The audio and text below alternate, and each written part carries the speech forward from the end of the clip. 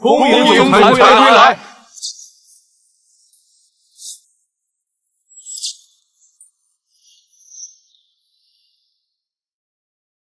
宝贝们，我们这次回国的目的是什么？找大哥，找爹爹。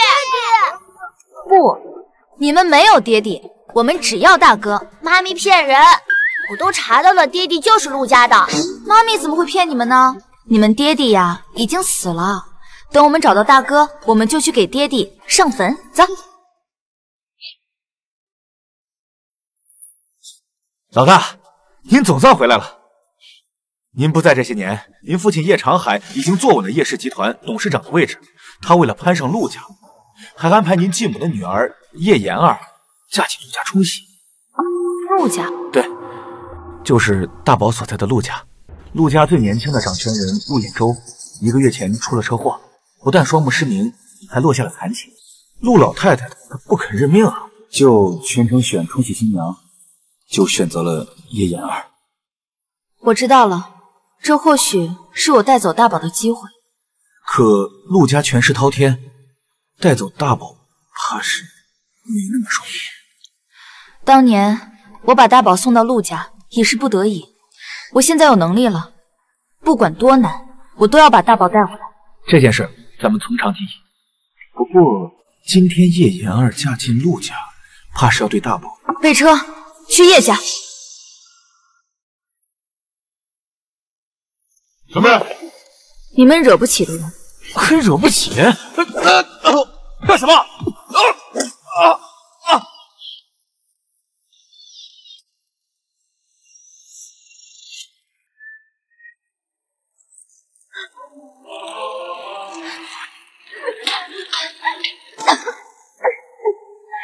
叶兰溪，你妈已经死了，还有你也死了，你妈的那些，这都是我们的。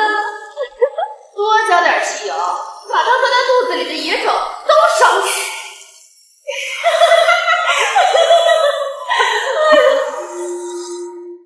5年前的账，我会一笔一笔慢慢还给你。妈，我不想嫁给陆衍周，他现在就是个废人，生性又残暴，听说那方面也不行，嫁给他，我还不如死了算了。我也不想你嫁给他。可是公司现在得攀上陆家才能够活下去。这当初呀，送到陆家的八字其实是叶兰溪的，但谁能想到呢？他竟然被陆家给选中了。爸，你想想办法呀！都这个时候了，我能有什么办法？这陆家的车马上就到了。我不管，我不嫁。他不嫁，我嫁。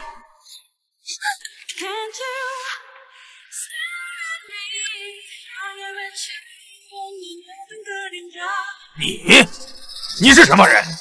叶总真是贵人多忘事啊！5年不见，连你自己女儿都不认识了。你是兰溪？叶兰溪，她不是已经死了吗？妈，鬼是鬼啊！你是人是鬼啊？鬼没影子，可他有，他是兰溪。没错，我就是叶兰溪，我活得好好的。原来真的是兰溪呀！你没死，那真的是太好了。你不知道呀，这些年我每次想起那场大火，我都难过的吃不下饭。我看你是心虚的吃不下吧？你还顶嘴！当初是你自己不检点，被人搞大了肚子，我们没办法才把你关在家里。这谁知道别墅会失火呀？兰溪，这过去的事儿都过去了，你能活着回来就好。你刚才说愿意替妍儿嫁到陆家，是真的吗？本来送去陆家的生辰八字就是你的，你回来了就应该你嫁。我可以嫁，但是我有个条件。你不会是想要叶氏的股份吧？你别做梦了！叶氏能有今天，少不了我妈的功劳。我妈留下的股份，难道不该是我的？你懂不懂继承法？你妈留下来的股份是你爸的，你爸这几年为了叶氏呕心沥血，而你呢？你为叶氏做过一丁点贡献吗？说得对，这股份呢，你想都不要想。好，股份我可以不要，但是我要我妈那条水晶项链。那条项链不是什么贵重物品，我就想留个念想，不过分吧？你妈留下的遗物早就被那场大火给烧干净了。我记得我妈还病着的时候，你就叫人把她的东西都丢在地下室。大火，不至于连地下室都烧了吧？老爷，陆家的迎亲车已经到了。这好，你先嫁去陆家。那条项链我找到了，就拿给你。好。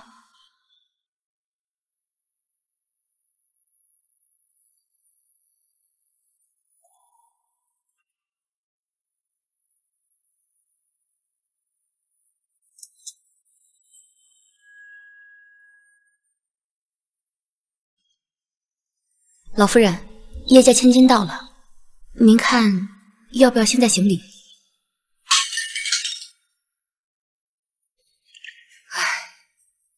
这行礼什么的就算了，丫头，你先去楼上看看兖州。叶小姐，换上便服，跟我来吧。好。叶小姐，少爷的饮食习惯都由你来照顾。我知道外面有些不好的传闻，但你不要怕，少爷只是脾气不好，从不伤人。我知道了，林叔。我听说陆总还有个儿子吗？对，小少爷有专人照顾，你只要照顾好少爷就行了。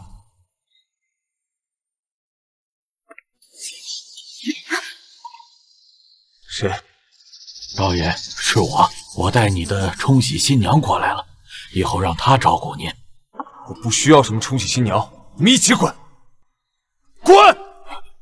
少爷，我这就滚。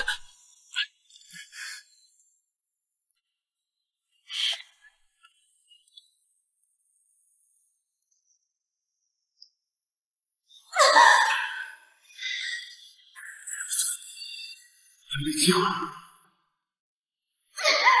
今天是我妈葬礼，今后这个世界只剩我一个人，你也要离开我吗？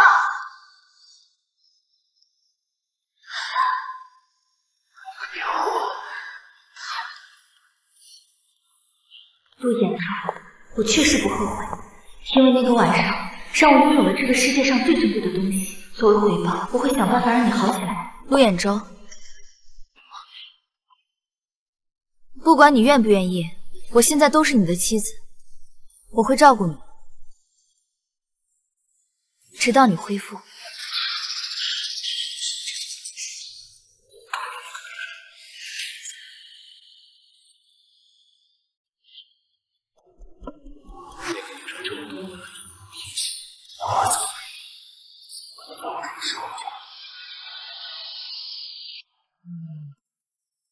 奶奶给你多少钱让你嫁过来？只要你滚出陆家，我给你双倍。我不要钱，我只想让你好起来。你的双腿只是暂时失去知觉，只要坚持针灸就可以恢复。眼睛嘛，可能是血块导致压迫神经，暂时失明，只要淤血散尽就可以恢复光明。最顶尖的医生都说我恢复的你比那些医学专家还厉害。我不是什么顶尖医生，但我认识的比全世界的顶尖医生都厉害。泽宝可是天才型神，只要找机会让泽宝进来，治好你是不是分分钟的事？你就是用这些大话。我没有骗你奶奶。陆衍州，我现在是你的妻子，你还是接受现实吧。干什么？我想检查一下我的丈夫是不是正常人。不要脸！我要脸干什么？我只想让你好起来，我才能过上幸福生活呀。如果我真的可以康复，第一个是不是你？好啊，等着。哎，你看到小少爷了吗？才一眨眼功夫，不知道他跑哪玩去了。那我们分头找找吧。喜宝，这就是爹地家吗？我的定位不会有错，妈咪就是来这里了。那大哥肯定也在这儿，我们直接带走大哥和妈咪。走。你知道从哪里进去吗？嘿嘿，跟我来。看，这里有个小狗洞，这个洞太小了，我们钻不进去。看我的，别忘了，我可是大力士。福宝，你真厉害！小哑巴，你不会说话，那就学2声狗叫我们听听。别狗叫啊，学狗叫！你敢推我，我揍你个小哑巴！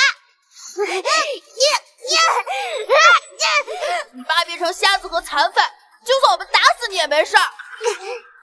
福宝，那个男孩跟我长得好像，他是大哥吗？肯定是大哥，走，我们去帮大哥。敢欺负我们大哥，我要把你打得满地找牙！福宝，你力气太大了，万一把人打坏了就麻烦了。还是我来，你们住手！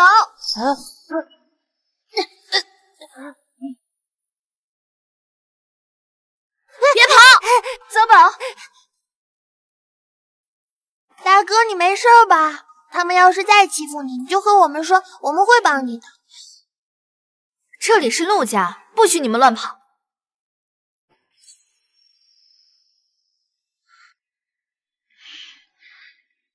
你就是陆幼阳吧？疼不疼啊？要不要我帮你处理一下伤口？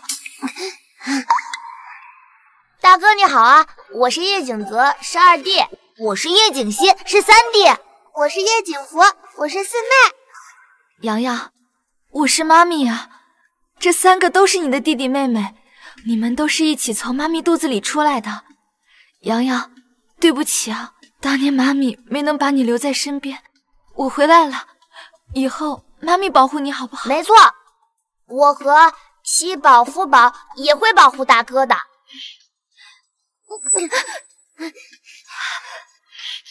你们乖乖回家等我啊，不许再乱跑了。喜宝，我和大哥长得这么像，那我现在进去找爹爹，是不是不会露出破绽？不可以，妈妈说了，让我们回家。你不好奇爹地长什么样子吗？而且作为神医，我也想知道我能不能治好爹地。要是治好了爹地，或许妈咪就会带着大哥跟我们团聚了。那我现在进去看看。她真的是我妈咪吗？大家都说妈咪抛弃了我，怎么可能会突然回来？可是她真的好温柔，和梦里的妈咪一样温柔。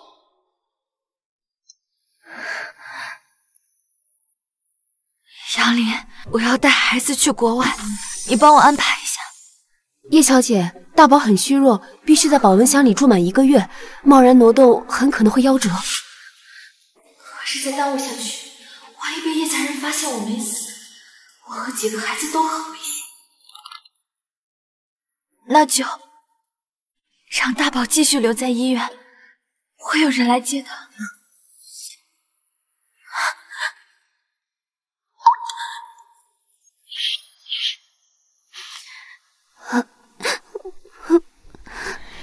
洋洋，对不起啊，本应该早点回来找你的。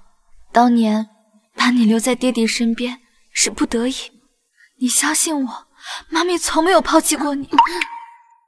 洋洋，我知道你讨厌我，不能接受我。如果你现在不想看见我的话，那我现在就走。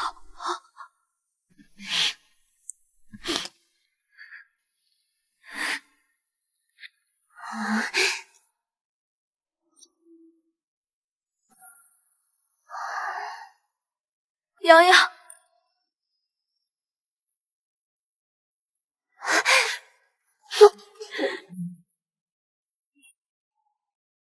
准备干净衣服，我带洋洋洗个澡。小少爷不是上楼去了吗？他这是怎么了？你说什么？我刚才看到小少爷往楼上去了。小孩子腿脚就是好使，一溜就没影了。洋洋刚才一直在外面，上楼的难道是泽宝？洋洋，你在干什么？叶景泽，嘘，你说什么？没什么。我不是叫你回家吗？你怎么到这儿来了？妈咪，爹地的眼睛很好治，等治好，我们就可以团聚了。要治也不是现在啊，赶紧走，别让人发现了。你对洋洋说什么呢？不许你凶他！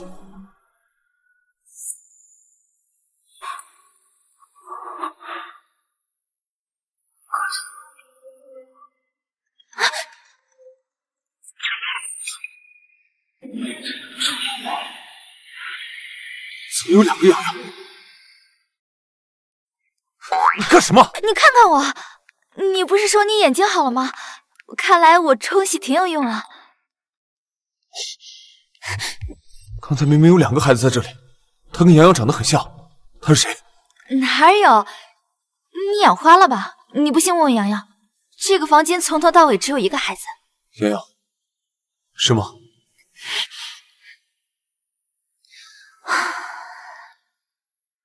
嗯，你呢？眼睛刚刚好，不能接触强光。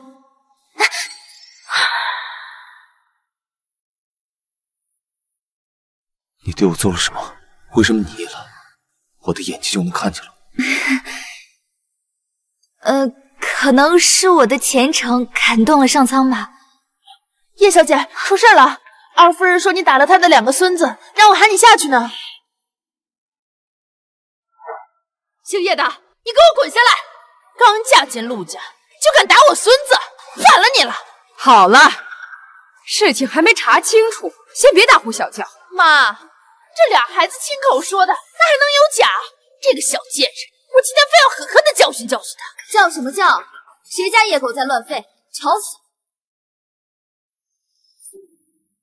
你个小贱蹄子，说谁野狗呢？你算什么东西啊？也敢欺负我孙子！我什么时候欺负你孙子了？你们说，是不是他打你们的？实话实说，奶奶给你们做主。就是他！妈，您都听见了，就是他动的手。才嫁进咱们家就敢这个样子，那以后还不得欺负到您头上呀？丫头，你说说，这到底是怎么回事啊？奶奶，我可以解释。二夫人是吧？你口口声声说我欺负他们，你也不问问原因。他们欺负洋洋，我帮你教育下孩子，这有错吗？胡说！他们怎么可能欺负洋洋？他们可是兄弟。对，我们才没有欺负弟弟，就是他打我们的。而且还有另外2个小孩子也欺负我们了。什么？在这个家里，另外还有2个孩子？他们瞎说的，我没有看到另外2个孩子。如果您不信的话，我可以给您看证据。不会说话，那就学2声狗叫我们这叫。别狗叫啊！别狗叫！这就是你的2个孙子做的好事儿啊！啊，我还没有死呢，就敢欺负洋洋。要是死了，那这父子2人岂不是在这里连活路都没有了？妈，我现在要求他们给洋洋道歉。叶家千金什么时候这么厉害？不对，妈，她根本就不是叶家千金。什么？叶家千金叫叶妍儿，我之前见过，根本就不是长你这个样子。你好大的胆子，竟敢冒充叶家千金！你不是叶家千金，那你是谁呀？你知道欺骗陆家有什么后果吗？老夫人，我没有冒充，我就是叶家千金，我叫叶兰溪。不可能啊！叶兰溪不是5年前就被大火烧死了吗？5年前我命大，逃过了一劫，现在我活得好好的。我选中叶家千金，是因为叶家送来的八字最适合眼周。就算你真的是叶兰溪也没用，叶长海送来的八字就是我的，所以我才嫁过来。如果您不信的话，可以拿我的八字再算一下。妈，你别听他狡辩，快来人，把这个冒牌货都给我拖出去！洋洋，你干什么呀？快过来！这个女人嫁进咱们家，说不定就是来害你的，还愣着干什么呀？快下！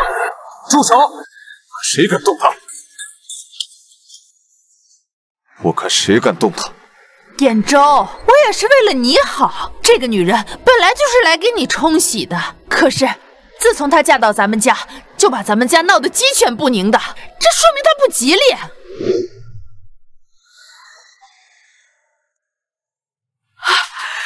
他吉不吉利，我自有分。不劳二审费心。兖州，你的眼睛能看到了。我没想到冲喜真的有用，这一切都是奶奶的功劳。明明是泽宝的功劳，这真是太好了！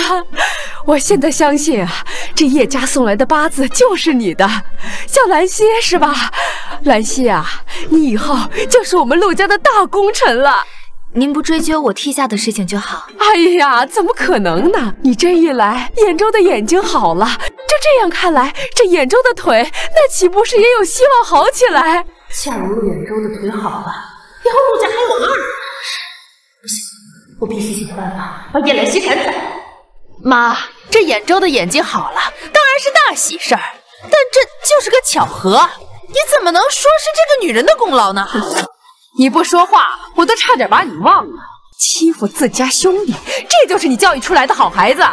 去祠堂给我跪1天，带上这兄弟俩一起。妈，你再不去，我让你跪1周。好，走。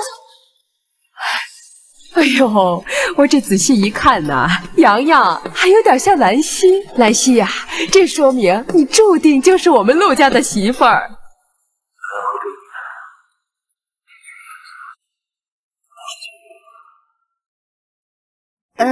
可能好看的人都比较相似吧。你看洋洋脏兮兮的，我先带他去洗漱。好，去洗。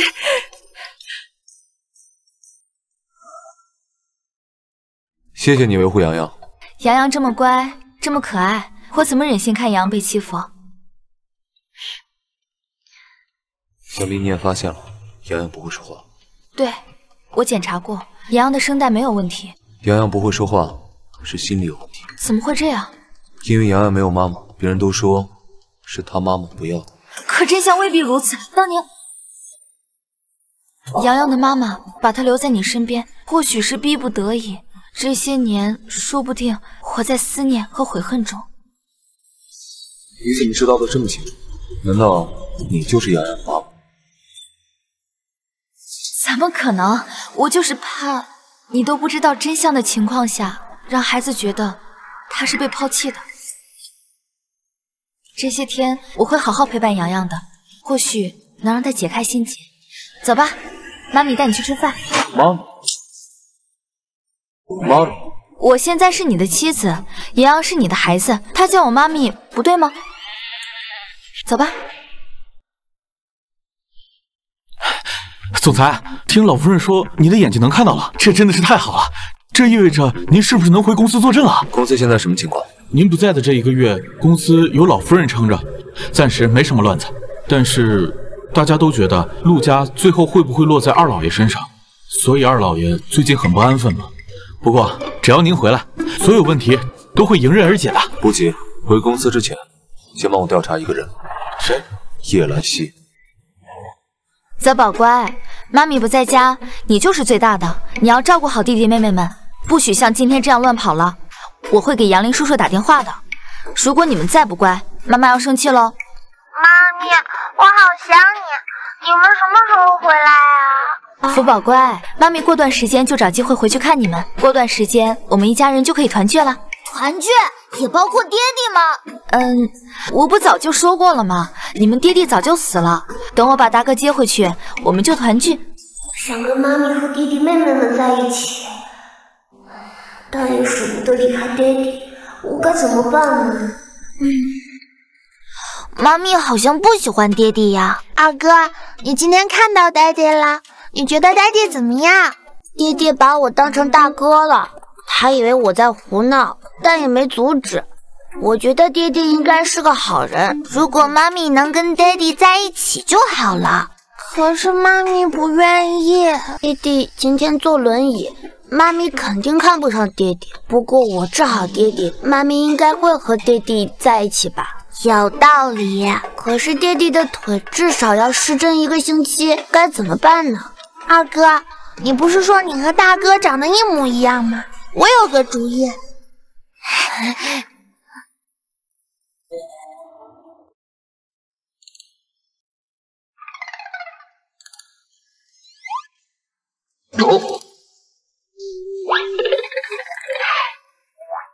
大哥，你想不想让爹地和妈咪在一起？妈咪如果和爹地在一起，我就不用离开爹地了。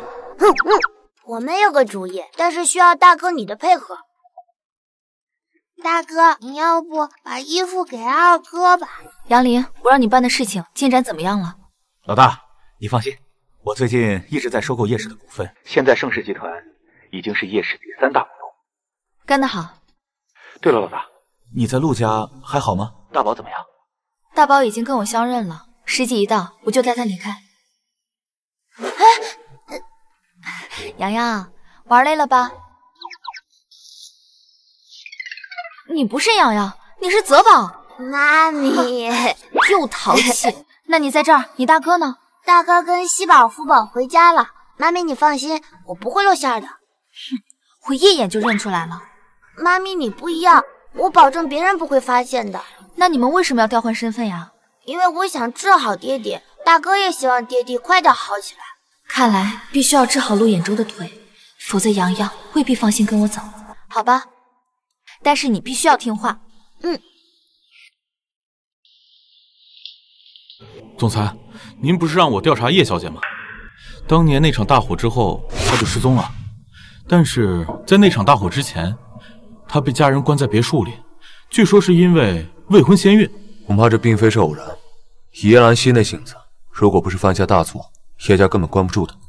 您说，叶小姐怀的那个孩子，不会就是小少爷吧？叶兰溪的母亲的葬礼是在哪一天？我记得当年我和那个女人发生关系那一天，正好是她母亲下葬的日子。是6年前的10月21号。这不正是陆总您被下药的那天？陆旭，你说世界上有这么巧的事情吗？当然不会啊！这么说，叶小姐就是小少爷的生母。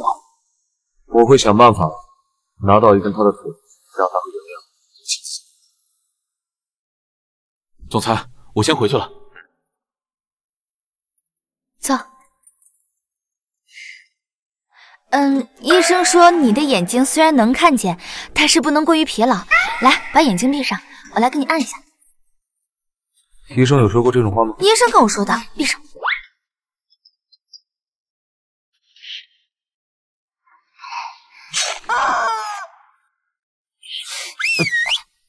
陆总，不好意思啊，我脚滑。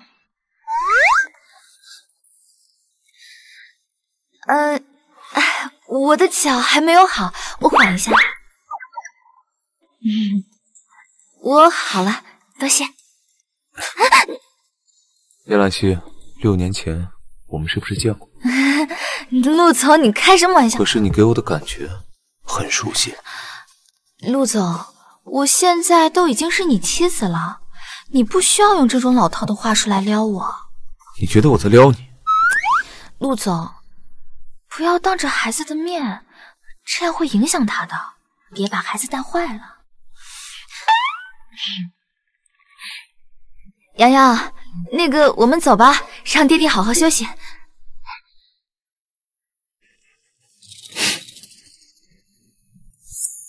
叶兰溪，等亲子鉴定的结果出来，看你还怎么抵赖。刚才太危险了，我们下次还是等他睡着了再去扎他吧。妈咪，你脸红了。我有吗？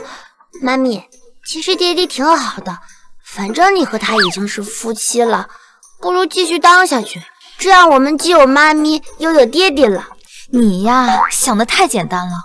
我跟他又没领证，陆家至今都没提这茬儿，说明他们根本看不上我。而且我听佣人说，陆衍舟已经有未婚妻了，说不定等他哪天好了，他就把我踢走了。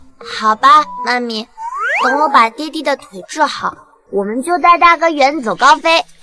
泽宝最乖了。叶小姐，叶家老爷派了人过来，说是请您回一趟叶家。好啊，你让他稍等，我马上下去。妈咪，你不要回去，那个老头子肯定没安好心。姥姥有一条水晶项链还在叶家，我必须拿回来。泽宝陪你一起去。好，那你得帮我个忙。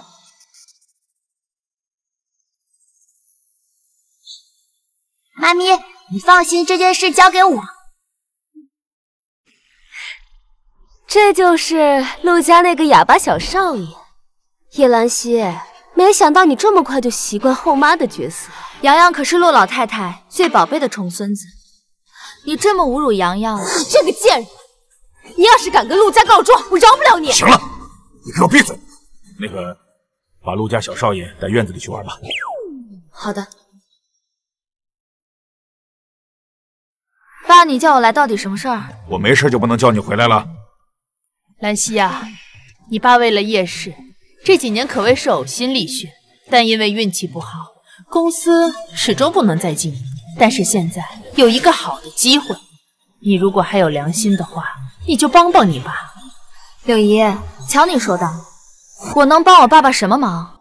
陆氏集团有个深海项目，投资上亿。你现在是陆家的媳妇，你回去啊，给陆老太太说说，把这个项目让给叶氏。小少爷，小少爷，小少爷，小少爷，反正他也跑不出去，就让他在院子里玩吧，别管了。也是，正好我们歇歇。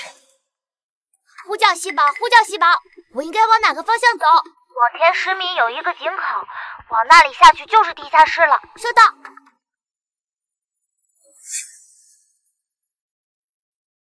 哎，你怎么来了？妈妈说姥姥的手牵项链很重要，我怕你一个人搞不定，所以来帮忙啦。那我们一起找吧。上亿的项目，这么离谱的要求，我办不到。你是都没事就说办不到，我养你有什么用啊？你不想想，我嫁到陆家才2天，他们凭什么给我这么大的项目？我就说他哪有那个本事，而且陆衍州已经是个废人，陆家以后就是2房的天下，我们还不如直接去找陆家2夫人。哦，怎么，你们不知道陆衍州眼睛已经好了？叶兰溪，你是嫁了个废物老公得失心疯了？刚嫁过去2天，陆衍州的眼睛就好了，哪有这么巧的事啊？他的眼睛要是能看见了，他怎么没有陪你回娘家呢？他是不是看不上你啊？有些人呐，以为顶了个陆家少夫人的头衔就高人一等了，山鸡永远不可能变成凤。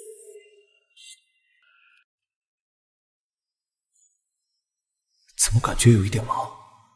之前无论怎么按都没有一丁点知觉。医生，你刚才按的哪里？再按一下试试。陆总，您怎么了？您的腿有知觉了？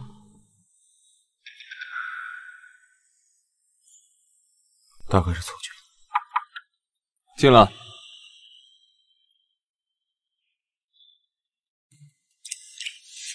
这是叶兰溪的头发，你送去鉴定中心，跟洋洋的 DNA 做个对比。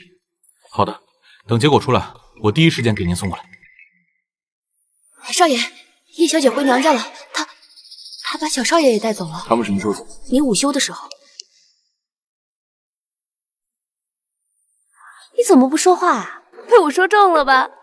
叶兰溪，你就是天生贱命，这辈子都只能被我踩在脚底下。你疯了吧？你居然敢打我！是你尖嘴贱的。妈，长海，你看看他要反了天了，你赶紧管管他。反了你了！我现在是陆家媳妇，你们要敢动我，就是跟陆家作对。陆家媳妇儿，陆家谁在乎你啊？是你那个哑巴便宜儿子，还是你那个废物老公啊？废物老公说的是我吧？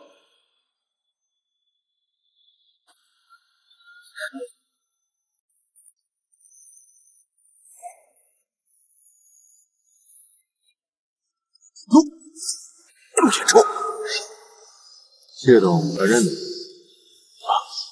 当然，虽然只是远远的见过陆总一面，但陆总的英姿我是不敢忘怀呀。今天奶奶特意和我说了，深海的项目啊，说可以交给叶氏来做。看在兰溪的面子上，我本来都打算要签字，现在嘛，还愣着干什么？还不给我跪下！还有你，跪下！陆总，是我管教无方，这母女俩她胡说八道，您别介意啊。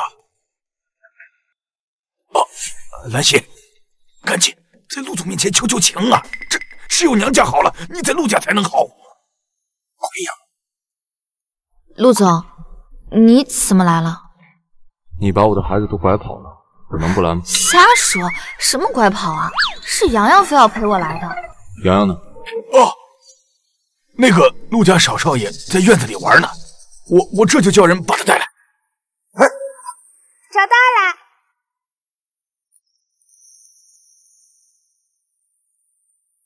就是这个，跟妈咪发的图片一模一样。找到就好。对了，爹地也来了，他现在在叶家客厅呢。我还没见过爹地呢，而且我有点想妈咪了。阿哥，我跟你一起去。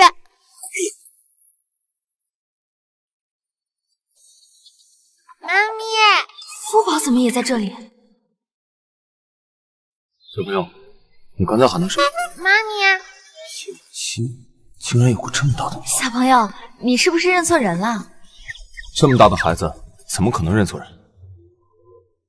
叔叔你好帅呀！你可以当我爹地吗？小朋友，你可不能乱认爹地妈咪，你看，让帅叔叔都误会了。福宝，你去哪儿了？我在这儿呢。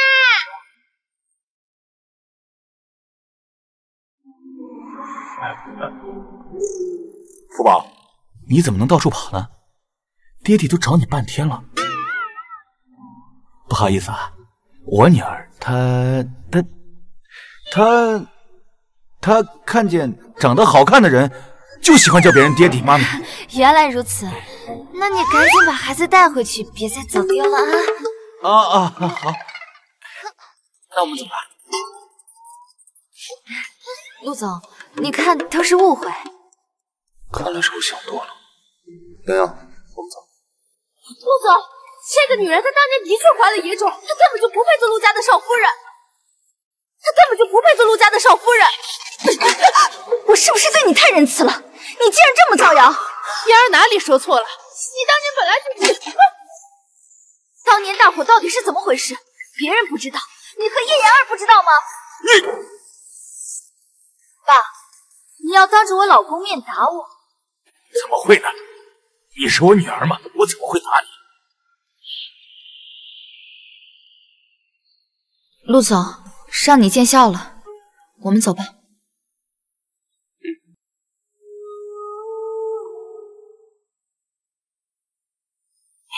这以后我们怎么办呢？得罪了陆衍州，还让叶兰溪那个贱人爬到了我们头上。当时还不是言而不嫁，她要嫁了，哪有那么多麻烦事？早知道陆衍州的眼睛好了，我就嫁了。行了，现在说这些还有什么用啊？最近有个盛世集团在市面上收购我们叶氏的股票，应该是对我们叶氏有兴趣。我想这件事情我们能另谋出路。陆衍州，今天谢谢你啊。你毕竟是我名义上的妻子，我不可能让别人欺负你。名义上的妻子，你想要做我事实上的妻子，也可以。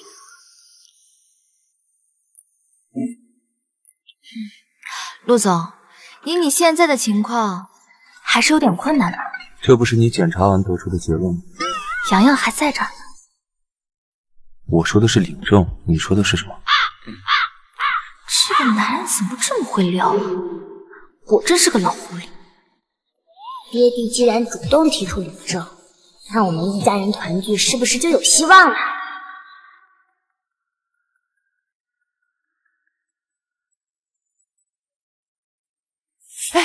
衍州，你终于来了！告诉你个好消息，我们婉柔啊，终于毕业了。和我有什么关系？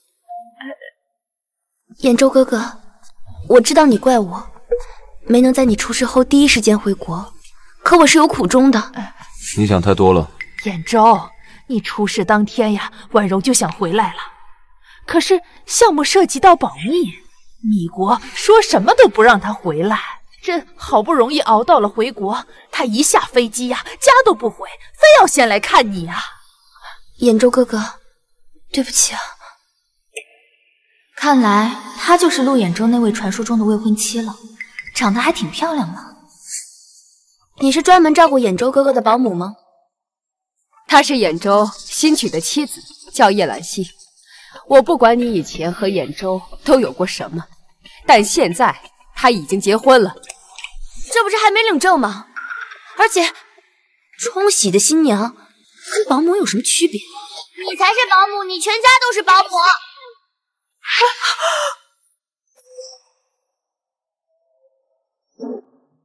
这是洋洋第一次说话吗？我不知道啊，我这也是第一次听洋洋说话。洋洋，刚才说的话能不能重复一遍呢？她说我妈咪坏话，她是坏女人。哎呦，好，她是坏女人，太奶奶都听到了。我不是。兰溪呀，这都是你的功劳。你一来，眼周的眼睛就好了。这才几天呢，洋洋也会说话了。洋洋，能不能喊一声太奶奶给我听听啊？奶奶，洋洋可能是情急之下突破了心理障碍，不代表他以后都可以说话了。我们再给他点时间吧。是我太心急了。奶奶，洋洋刚从外面回来，一身汗，我先带他去洗漱。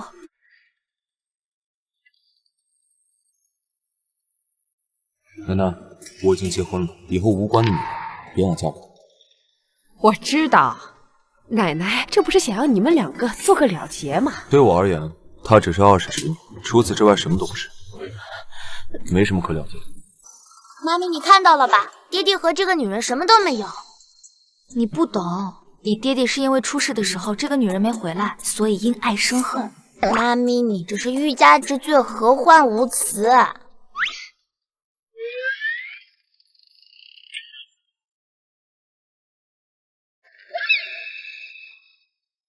先是陆远昭眼睛回复，再是洋洋开口说话，难道真的是叶兰溪冲喜的效果吗？不行，我一定要把叶兰溪赶出陆家。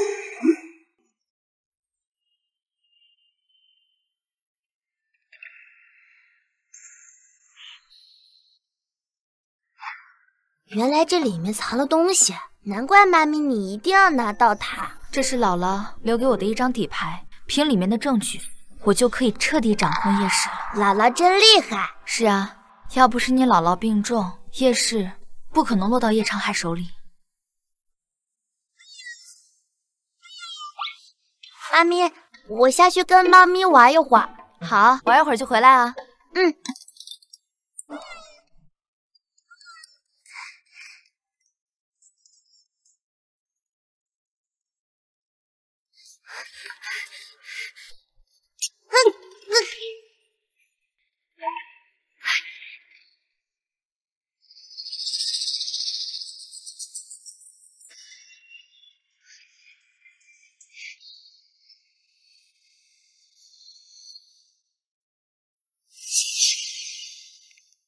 喂，二夫人，你让我办的事已经办好了。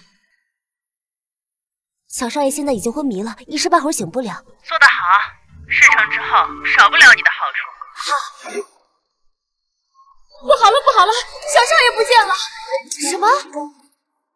怎么会这样？洋洋1个小时之前跟我说他去花园玩，我去花园看看。我去花园找过了，没人。洋洋是从来不乱跑的呀。监控呢？我刚刚已经调监控看过了，只看见小少爷一个人在花园玩耍，后来他走进了一个监控死角，就再也没有出现过了。小宝不会到处乱跑，他不会回家去找西宝他们吧？那你们还站在这儿干什么呀？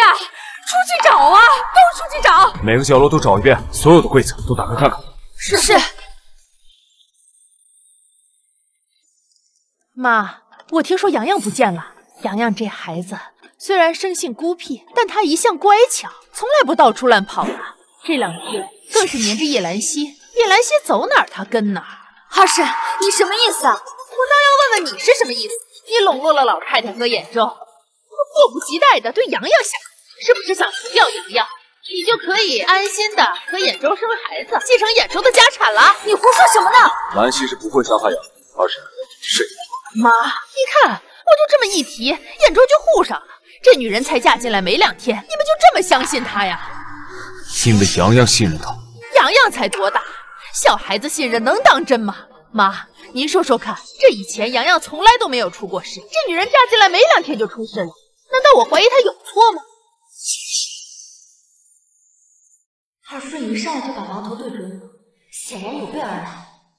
难道走宝的失踪是他一手造成的？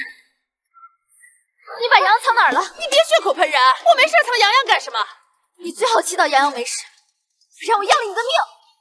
哎呀，妈，他要跑！先拦住他！陆远舟，我要去找洋洋。让他走。远舟，奶奶，我心里有数。小少爷找到了。哎呦，那就好，吓死我了！你们从哪儿找到的？在大门口，小少爷在那探头探脑，我们喊他名字，他还要跑，被我们给带回来了。看来小少爷在跟我们玩捉迷藏呢。人呢？在那儿呢。洋洋，哎呦，不可能啊！不可能，阿晨，你说这不可能是什么意思？难道刚才洋洋失踪是你做的？不是我。你是洋洋，他出事的是泽宝。兰溪，你去哪儿啊？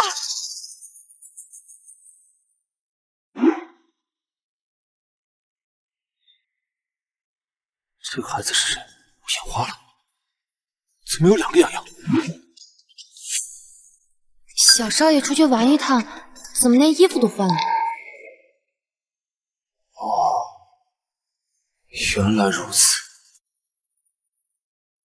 西宝，帮我确定一下泽宝的位置。好的。泽宝在陆家东南方向500米的一个废弃风车那里。我知道了。对了，妈咪，大哥说他很想你，所以福宝陪大哥回陆家了。好的，让福宝在你刚说的那个地方等我。好的。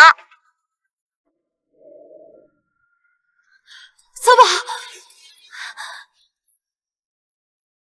你没事吧，泽宝？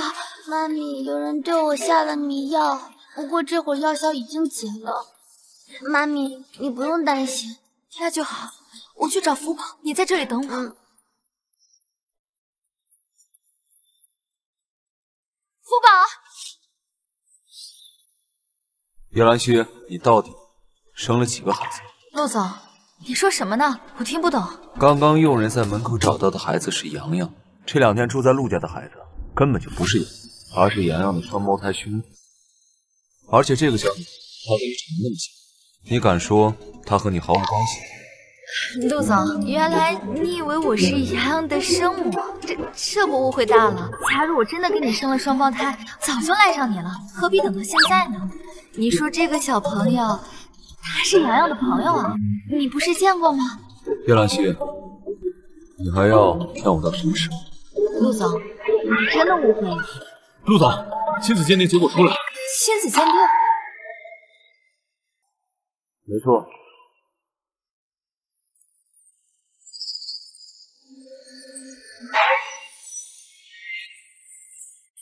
这就是你和洋洋的亲子鉴定结果。完蛋了！一旦我身份曝光，那我就没办法赖着你了。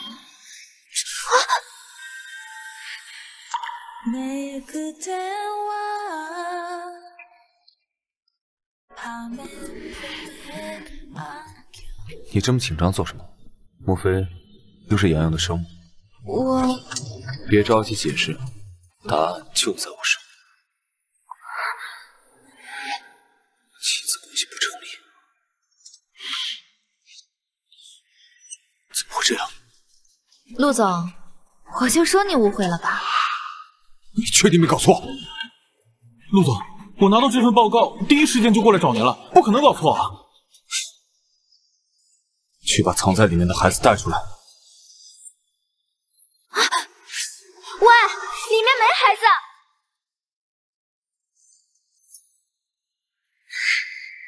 陆总，里面没人。叶兰溪，你真是好样的。陆总，我就说你是误会了。既然如此，洋洋已经到家了，你不去关心他，来这里做什么？我为了他呀。这位是洋洋的好朋友，那洋洋都回家了，我也得把他送回家呀。小朋友，是这样吗？水叔叔，其实我是专门来看你的。是吗？那你想不想每天都和叔叔待在一起啊？那你告诉叔叔，你和这个阿姨是什么关系？只要你跟我说实话，叔叔答应，什么要求都满足你。好不要脸！福宝，你可要撑住啊！帅叔叔，我想让你当我爹地，你可以追我妈咪吗？你想让我追你妈咪？她是你妈咪？我想让这个阿姨当我妈咪，帅叔叔，你就追这个阿姨好了。陆总，你还是派人把她送回家吧。把这位小朋友送回家去。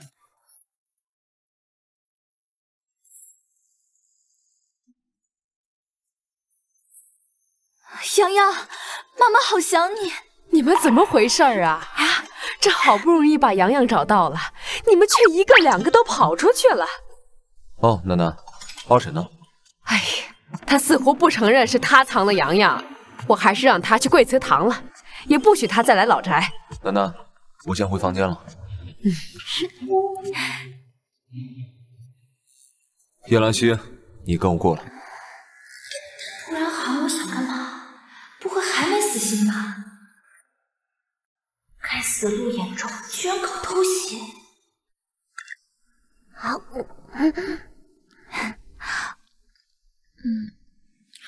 真好吃，谢谢洋洋。洋洋，最近跟弟弟妹妹相处的怎么样啊？那你想不想以后多跟他们生活在一起啊？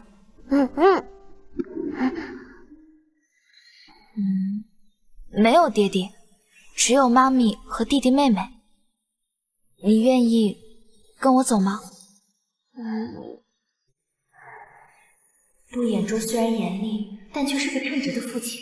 我非要洋洋二选一，是不是太残忍了？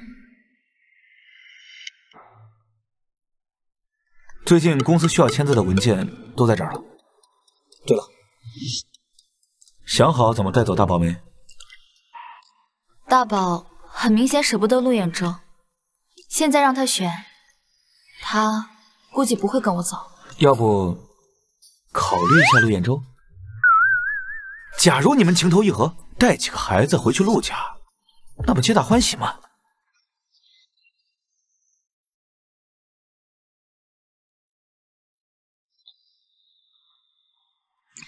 哪有那么简单啊？假如我带孩子们回陆家，他哪天看我不顺眼了，不但把我踹走，还跟我抢孩子的抚养权，我岂不是赔了夫人又折兵吗？我特意查过陆衍舟的私生活，他不是那种人啊！哦，就算陆衍舟人品没问题，但陆家二房对掌权人的位置虎视眈眈，现在贸然让他们跟陆衍舟相认，怕是会害了他们。你说的对，绝对不能让陆家知道另外几个孩子的存在。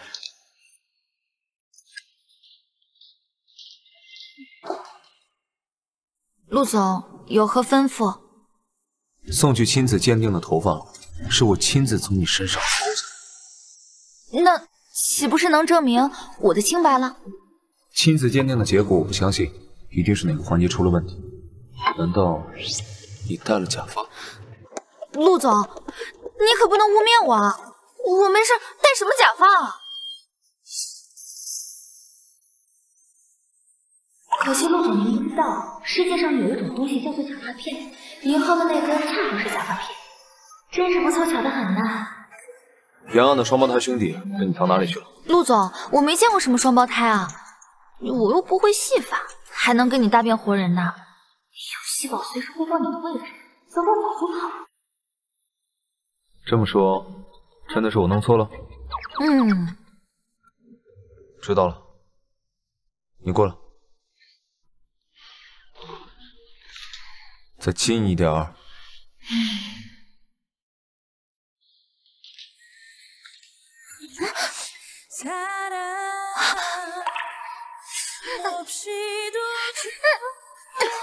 陆衍舟，你什么意思啊？你就是当年那个女人，你们的味道一样，我绝不会弄错。哎，我借给你的微型储存卡，你解析的怎么样了？打车忘了。正好跟你说呢，已经全部解析完成。就凭这里面的资料，盛世集团足以掌控叶氏。这些证据还不足以剥夺叶长海手里的股份。对了，今天早上我助理接到了叶长海的电话，他让我投资他。真是瞌睡来了有枕头，答应他。就叶长海那能力，咱们投资他，那钱不是打水漂了吗？生意当然是有条件的。哦，我明白了。他如果完不成咱们给他定下来的利润目标，他就得主动放弃叶氏。他不傻吗？他能同意吗？叶长海能力不行，心却挺大。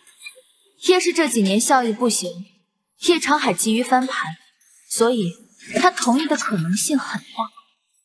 好，我这就让人联系他。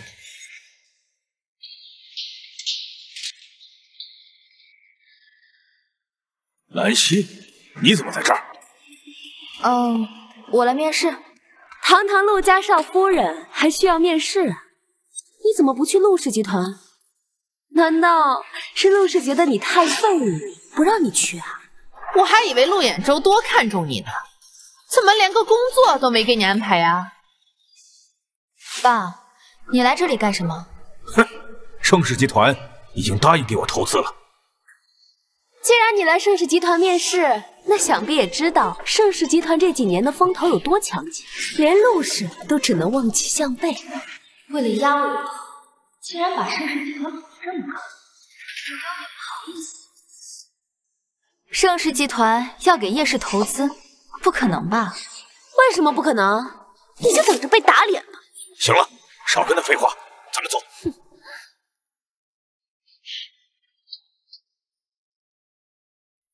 看来，不管杨林开出多么苛刻的条件，叶长海都不会拒绝。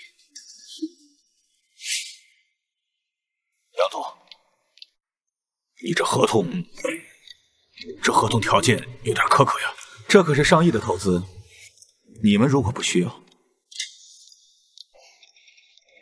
多的是人需要。爸，你就签了吧。不然叶兰笑话我们了。老公，这条件虽然苛刻了一点，但假如我们能够完成利润目标，那叶氏以后在海城的地位可就不同了。那哪怕是陆家人见了咱们，也得客客气气的。你说的对，我签。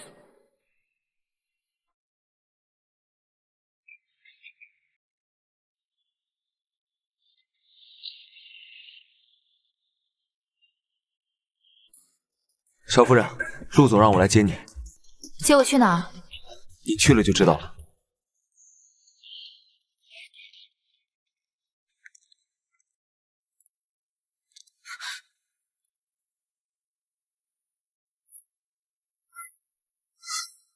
干嘛？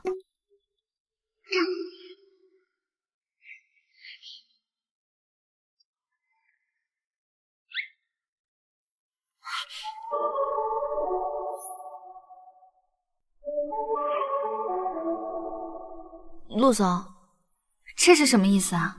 不喜欢吗？喜欢啊，但是无功不受禄，我总不能平白无故的接受你这么贵重的礼物吧？哎，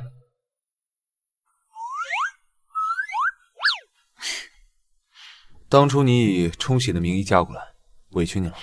可惜我现在双腿残疾，只能以这种方式弥补你了。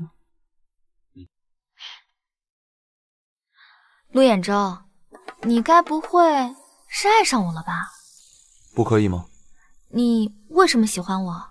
你对洋洋很好，洋洋喜欢你，所以我也喜欢你。你哪是喜欢我呀？你是喜欢我给你带孩子吧？我们家并不缺保姆，叶兰溪。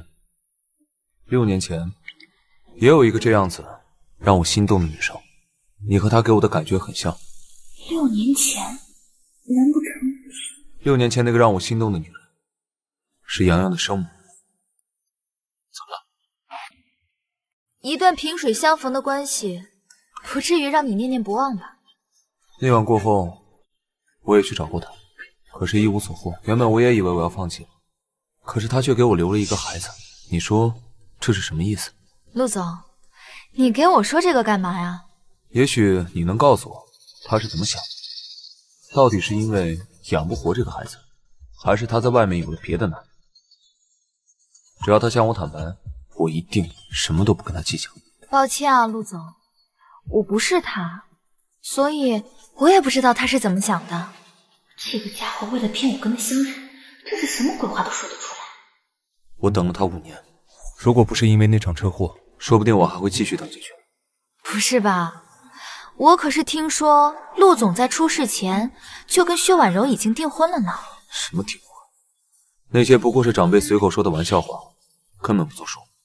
原来如此，我还以为你们两个是两情相悦呢。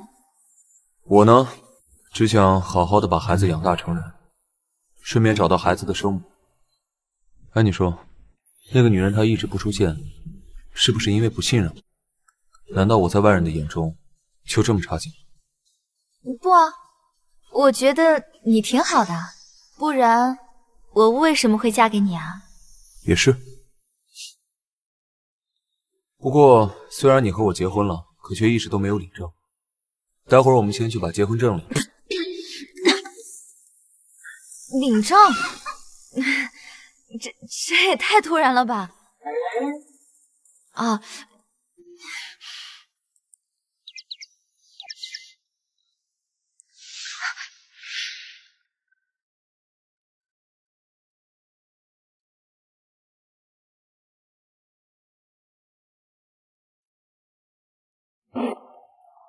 和我成为合法夫妻，你是高兴还是不高兴啊？当然高兴了，我是怕陆总后悔。我做了决定的事情，我从来不会后悔。倒是你，嫁给了我就别想跑了。我向你保证，我会尽量做到我义务范围内的事情，让你成为人人敬仰的陆少夫人。完了完了，这把玩大了。洋洋知道了也会很高兴哦。还有那个一直喊我爹爹、喊你妈咪的小女孩，等我们婚礼的时候，我想把她请过来，做我的花童。啊？还有婚礼？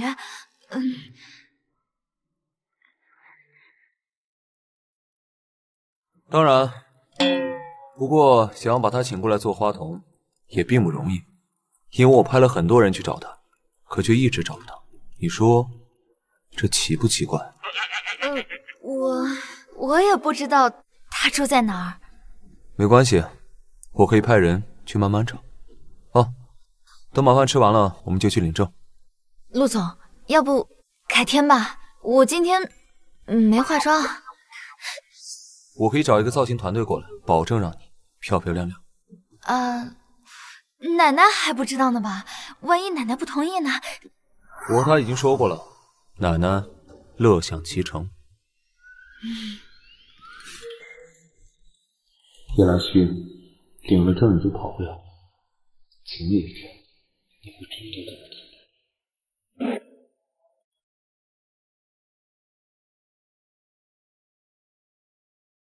喂，总裁，你想要的芯片技术终于有眉目了。您现在方便来一趟公司吗？是吗？那我现在就来公司。哎，陆总，你工作特别忙吧？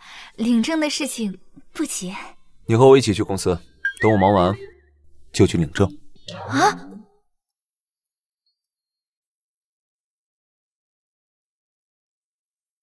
周旭，你在电话里说芯片的事。兖州啊，你回公司怎么不跟我说一声？我也好安排人去门口迎接你。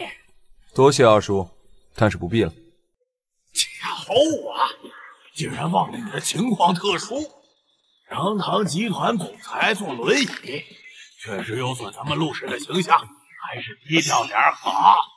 二叔也该减减肥了，免得外人都说陆氏集团出是一群脑满肠肥的草包。陆兖州，你都残废了，还敢跟我嚣张？就你这副样子，下次董事会还有几个会选你？管理公司靠的是脑子，又不是腿。二叔不会连这点常识都不知道吧？你就是兖州的那个冲喜媳妇儿，你说的没错。但是脑子谁都有，偏偏陆兖州就是没有腿。二叔，你哪来的脑子啊？我怎么没有看见？臭丫！二叔，你想做什么？走着瞧。放心吧，这种人完全不是你的对手。不一定，毕竟我这个腿确实是一大劣势，二叔一定会大肆渲染这点。其实你的腿，兖州，我有办法让你在下一个董事会的投票中一举获胜。你怎么会在这里？总裁，薛小姐就是那个掌握芯片技术的关键人物。你如果知道这项技术，你为什么不去告诉二叔？兖州哥哥，我一直都是站在你这边的呀，我会帮你赢得董事会的投票的。是吗？兖州哥哥，我想和你单独谈。要不我去下洗手间？等等，兰溪不用回避，如果你不信任他的话，你就可以不用说。兖州哥哥，按网上著名的安迪大师，你应该知道吧？他发布的第4代芯片技术极具颠覆性，不知道多少人眼馋。我就是安迪，我可以把第4代芯片技术卖给后世。你是安迪，那我是谁？第4代芯片技术一直是盛世集团的核心技术，一直有传闻说安迪才是盛世集团的幕后掌权者。但无论如何，盛世集团是不会出卖这项专利的。不愧是陆兖州，知道的还挺多。第4代芯片的技术图纸就在我手中。如果是一模一样的技术，我们公司只会被沈氏集团告上法庭。不用担心，我已经对它做了改动，既不影响性能，又避免专利权的争议。这也太无耻了吧！你懂什么？你以为做到这点很容易吗？做到这点的确不容易。所以你是怎么办到的？兖州哥哥，你忘了吗？这就是我大学研究的方向啊！我也是真的想要帮到你，才卯着一股劲要把这项技术刻下来。所以在你出事的时候，我没能第一时间回国，你原谅我好不好？你去外面等。好。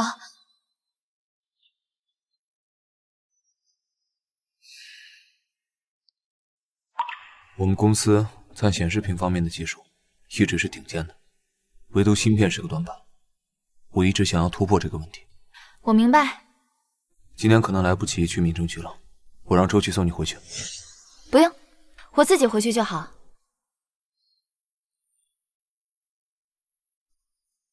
他是不是生气了？少夫人通情达理，应该不会生气吧？毕竟你也是为了工作。也是，明天去领证也是一样的。走，我们去会会他。好的，总裁。果然，男人的嘴骗人的鬼，说什么对我是真心的，也不过如此。想要芯片技术，还不如求我呢，我早就开发到第5代了。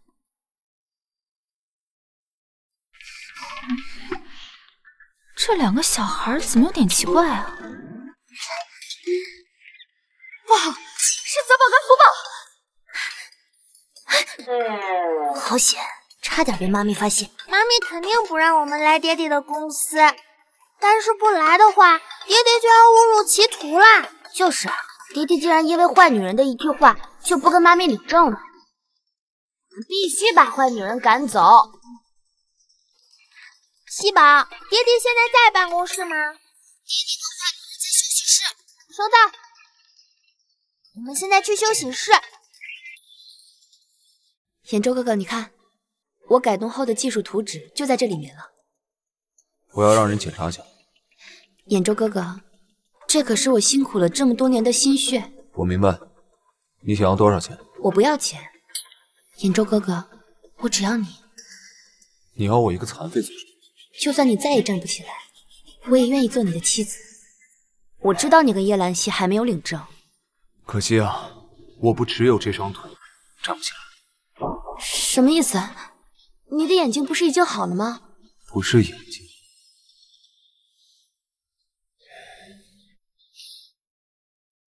我还有别的地方也站不起来了。不，这不可能！我不至于拿这样的事情开玩笑。你想要嫁给我，可以，但嫁给我以后，你一辈子都只能守活寡，而且一辈子都不会有自己的孩子。不，兖州哥哥，我可以帮你找医生，我一定可以让你恢复男性雄风的。别白费功夫，出事以后，我所有能找遍的医生，我全都找遍。为什么姑妈从来没有跟我提过？我不信，我不信！这是我的隐私，二婶怎么会知道？或者，你可以考虑一下别的条件，无论是钱或是……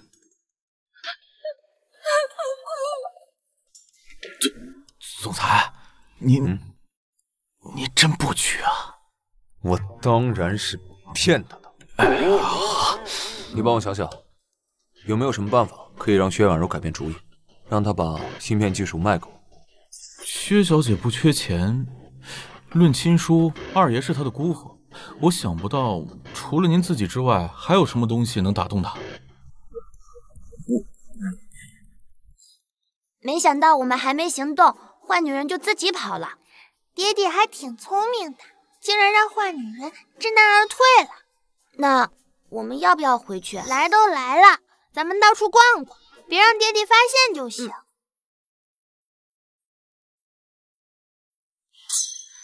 别装了，我知道是你俩。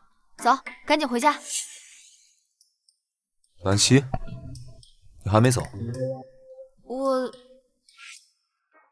我刚刚想起来，我答应给洋洋买礼物的，就买了2只玩偶，洋洋应该会喜欢吧？你刚刚在外面偷听啊？你别担心，虽然我很想要芯片技术，但也不是什么条件都会答应他的。薛婉柔提了什么条件？不重要，我已经回去了。可惜现在去民政局已经太晚了，明天我们再去领证。再说吧，我先回家了，洋洋还在家等我呢。少夫人果然很在意你，也很在意小少爷，竟然还跟小少爷带了2只这么大的玩偶。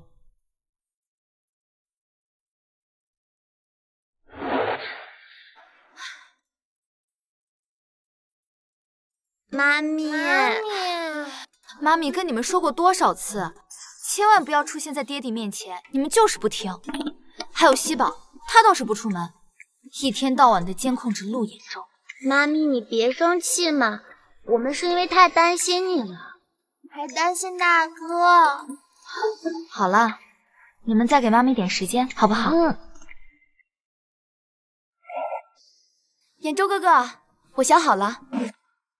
说吧，你想要什么条件？如果我能够办到，我都会满足你。既然不能嫁给你，那我只能要点钱了。至于多少，你看着给吧。好，我不会亏待你的。兖州哥哥，难得我能够帮到你，我们干一杯吧，庆祝一下。好。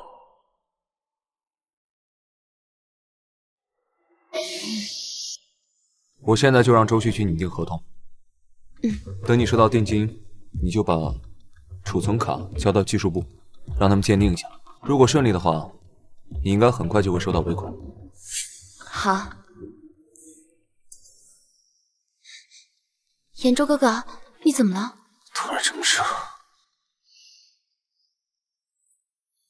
有想要了。兖州哥哥，你不是说你不行吗？所以我当然要验证一下你有没有在骗我。没用的。有没有用？当然要我亲自试了才知道。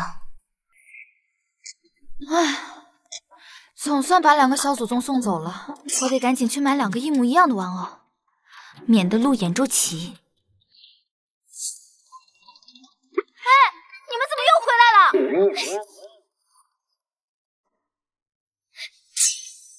你们怎么又回来了？妈咪，西宝跟我们说，坏女人给爹地下药了。喂，所以我们要去救爹爹，不能让坏女人得逞。真的？陆衍舟也是因为被下药了才和我发生关系的。不行，我不能让薛婉柔得逞。我去救她，你们给我回家。妈咪，我不能走，我要给爹爹解毒。妈咪，我也得留下，我要帮忙制服坏女人。好吧，好吧，但是你俩要听我指挥。衍舟哥哥，你别再挣扎了，我会让你舒服的。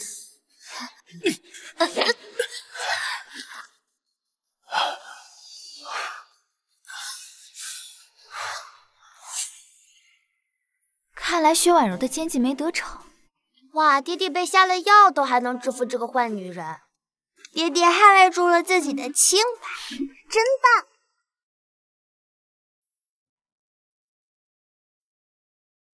冒充我的身份就算了，还敢算计我的男人。福宝，把这个女人丢到楼梯间去。好的，妈咪。妈咪，你终于承认爹爹是你的男人啦？至少现阶段还是我的老公吧。至少名义上的事，我也不允许他跟别人纠缠。陆衍舟，醒醒！陆衍舟，醒醒！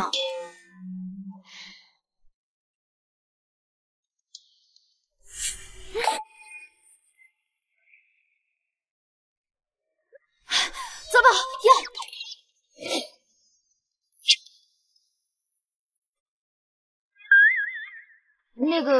这个药有没有副作用？它大概多久能醒？这药可是万能解毒剂，没有副作用。妈咪放心，爹爹最多半个小时就能醒过来。那就好。妈咪，我已经把那个女人扔到了楼梯间。好，我在这里守着你们的爹爹，你们快回去吧。妈咪，爹爹的腿该怎么办？我就给他针灸2次，至少还要5次爹爹才能站起来。这样吧，你交给我，我接下来给你针。好呀，妈咪，我教你认穴位。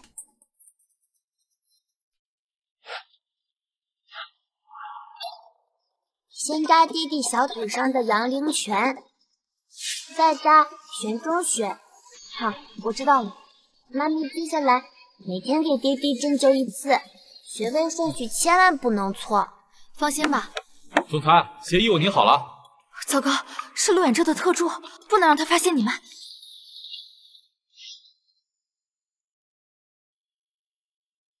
你们就坐在这里，不要动，听到没？进来吧。少夫人，总裁怎么了？他被薛婉柔下了药，已经被我解毒了，没多久就会醒。没想到薛婉柔会使出这种昏招。洋洋现在还在家，我先回去了。陆衍舟就交给你了。总裁醒了，少夫人，你快看。你感觉怎么样？药劲已经过去了。薛婉柔呢？已经被我丢到楼梯间去了。赶紧去找她。他都给你下药了，你还这么关心他？少夫人，您误会了，陆总是让我去找他身上的存储卡。既然这么想要芯片技术，为什么还拒绝他？都被人下药了，还有力气把人打晕。只要我不想，就算我是被下药的，也没有人可以勉强得了我。6年前，我是自愿的。你跟我说这个干嘛？怕你担心，所以解释给你听。你怎么又回来了？啊，我看到薛婉柔在楼下买咖啡，我有点不放心，所以上来看看。既然你已经好了，那我先回去了。难为你了，不要抱着2只这么大的玩偶来回奔波。等等，刚才那个熊的脚是不是动了一下？没有，我是在拿玩偶练习呢。等我熟练了，就可以给你针灸了。针灸？是啊，如果针灸到位的话，你就可以有机会站起来了。就算没有薛婉柔的芯片技术，你也可以打败你的二叔，继续掌管陆氏集团。你还会医术？是啊，我已经偷偷帮你针灸过2次了。你没有发现你的腿已经有知觉了吗？是你？对啊，不然还能有谁啊？感谢的话，回去再说吧。我今天已经耽误太久了，如果再不回去的话，洋洋真生气了。好，你先回家。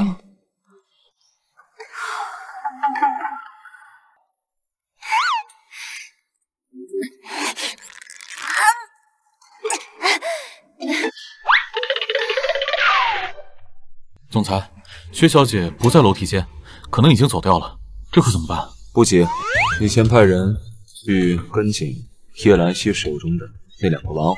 玩偶？没错，他手里的那2个玩偶，实际上是2个穿着玩偶服的孩子。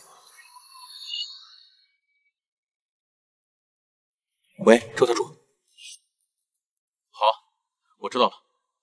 陆总，您说的没错，保镖说他们离开公司之后，那2个玩偶就可以自己下去走路了。邵夫人把2个孩子送上车之后，他就坐另一辆车离开了。让那2个保镖跟紧那2个孩子，务必找到他们的住所。好的，总裁，您是不是怀疑那2个孩子是邵夫人的？那2个孩子很有可能就是洋洋的同胞兄弟。那他们就是您的孩子？没错，这是好事啊。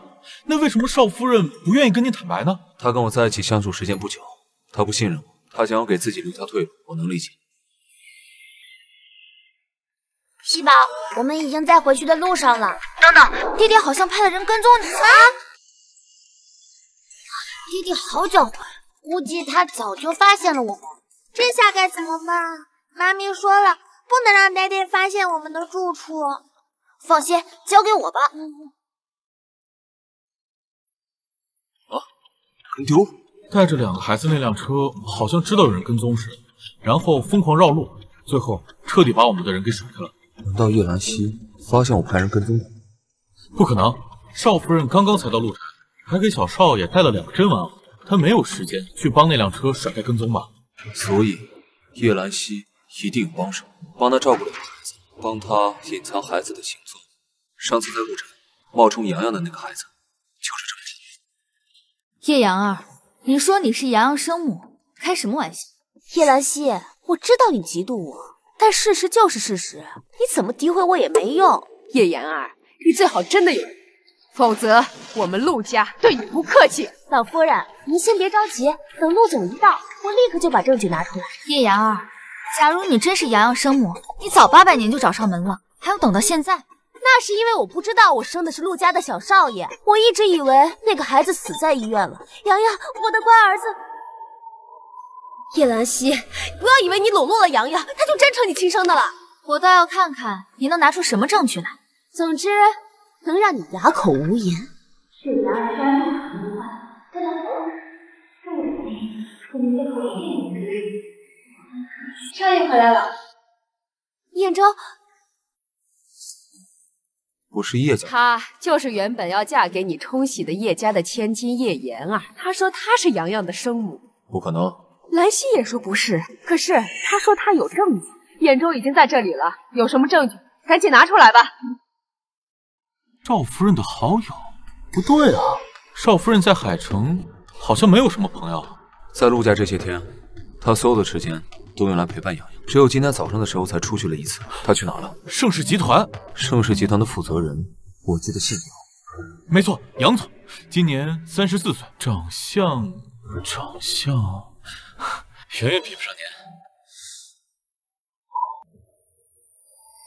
福宝，你怎么能到处跑呢？爹地都找你半天了。不好意思啊，我女儿，她看见长得好看的人，就喜欢叫别人爹地妈咪。你说这男主以后还有2个孩子，你不愿意让他们苟且，难道是想让你总裁，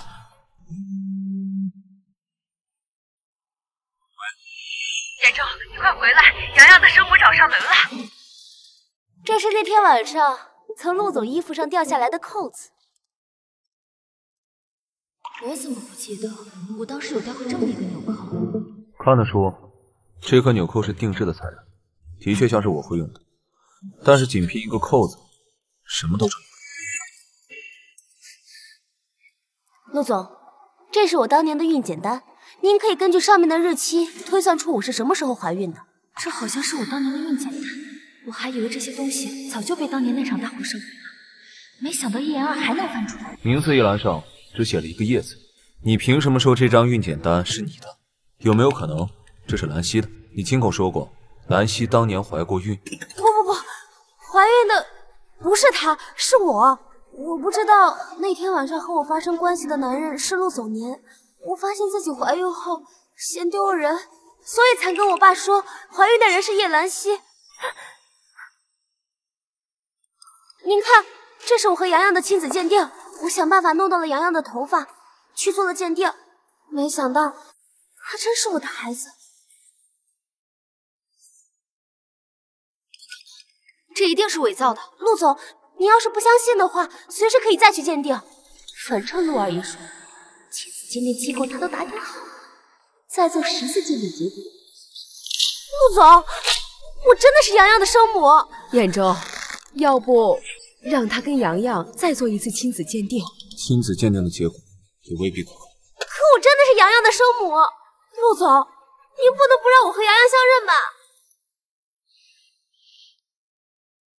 楠楠，这个女人暂时交给你来处理。行，那你跟我来吧。你有什么想说的吗？叶言儿绝对不是洋洋的生母，当年我还在叶家，她怀没怀孕，我能不知道吗？可是她拿出了证据。你也说了，亲子鉴定的结果未必可靠。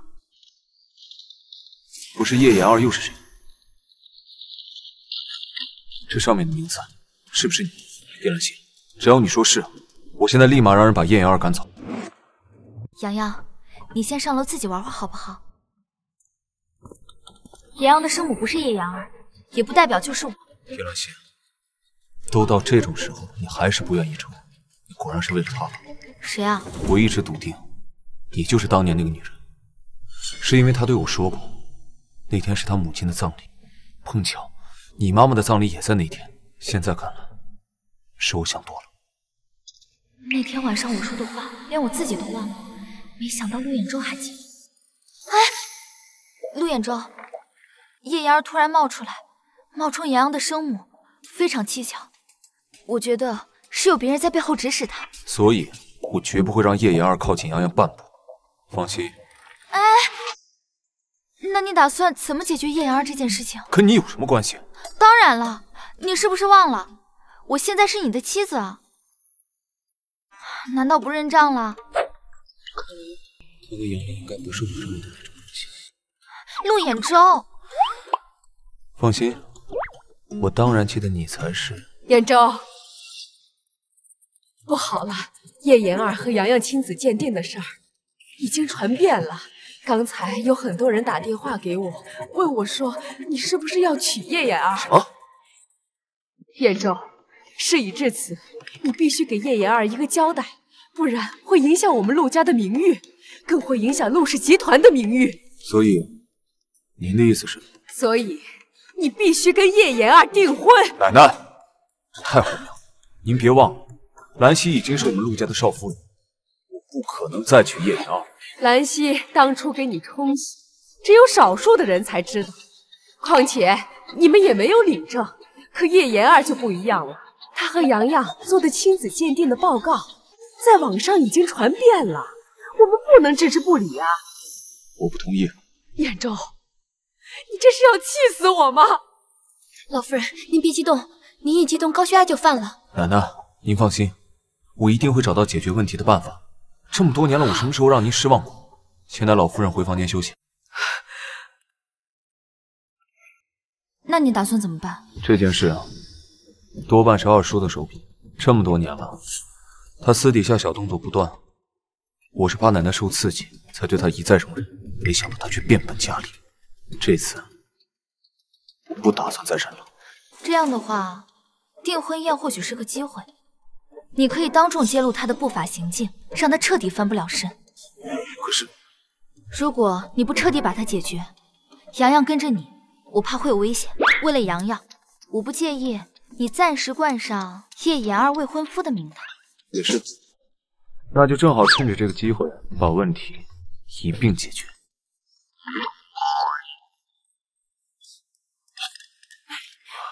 妍儿，你去陆家谈的怎么样了？陆衍州已经答应娶我了，很快我就是陆家的少夫人了。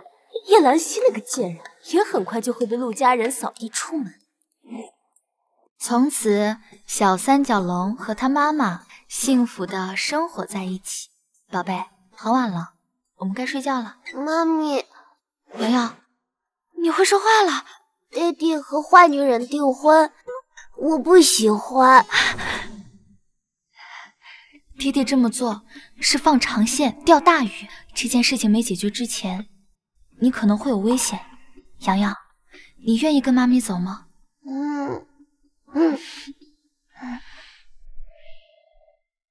总裁，我们该去订婚宴现场了。兰溪呢？少夫人可能在洋洋的房间，我去看看。不好了，少夫人带着洋洋跑了。陆衍州，为了洋洋的安全，我先把洋洋带走，我会照顾好他的。叶兰心留。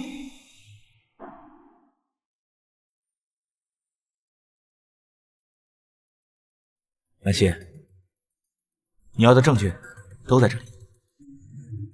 叶家人肯定想到，你早就在叶家布满了监听设备。谢了，你先带孩子们上飞机，等我办好这件事情，我就去找你。你确定还要带孩子们远走高飞？你特意找来这些证据，不就是为了陆衍州？当然不了，我就是见不得叶家人得意。他竟然一声不吭的就带走我的孩子！周旭啊，在，立马派人去找他们，务必把他们给我找回来。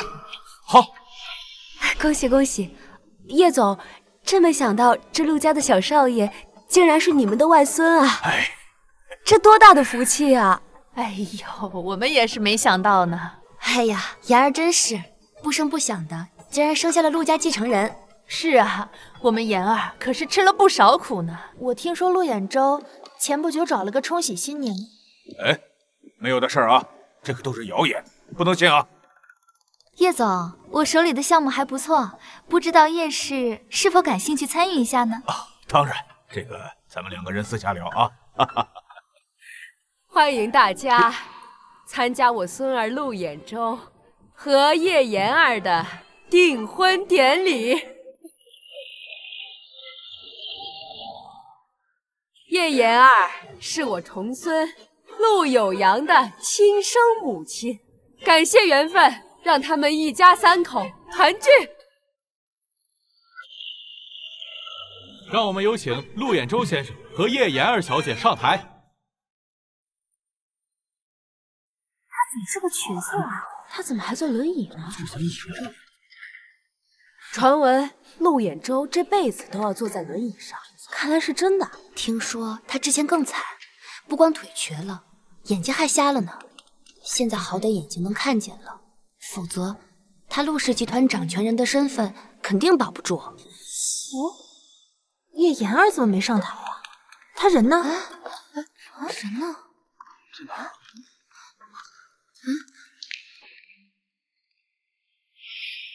叶兰溪，怎么是你？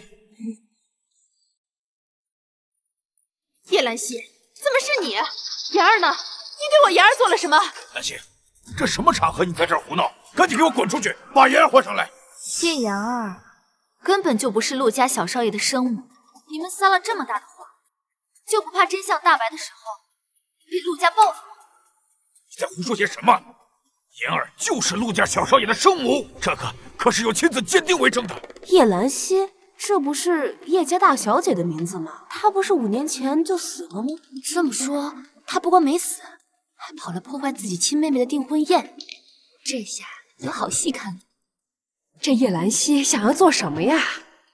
哎，等等，先等等看他说。血是从哪儿冒出来的？保镖呢？把他赶出去！谁动一个试试？陆二爷，您这是心虚了吧？毕竟叶妍儿的亲子鉴定报告是你帮他伪造的。这个臭丫头，少在这里胡说八道！那份亲子鉴定报告是正规机构出具的。你当我们陆家人是傻子，真假的分不清吗？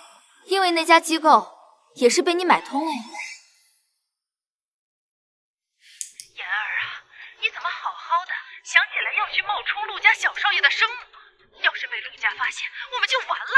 你们看，有了这份亲子鉴定报告，谁敢说我不是陆家小少爷的生母？妍儿，这个报告你从哪儿弄来的？这可不是随便弄的。放心吧，是陆家二爷帮我弄的。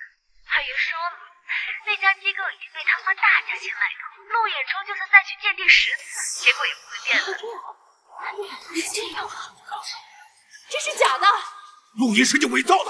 老二，这是怎么回事啊？你今天必须给我一个交代！妈，一段伪造的录音，你可不能当真呐！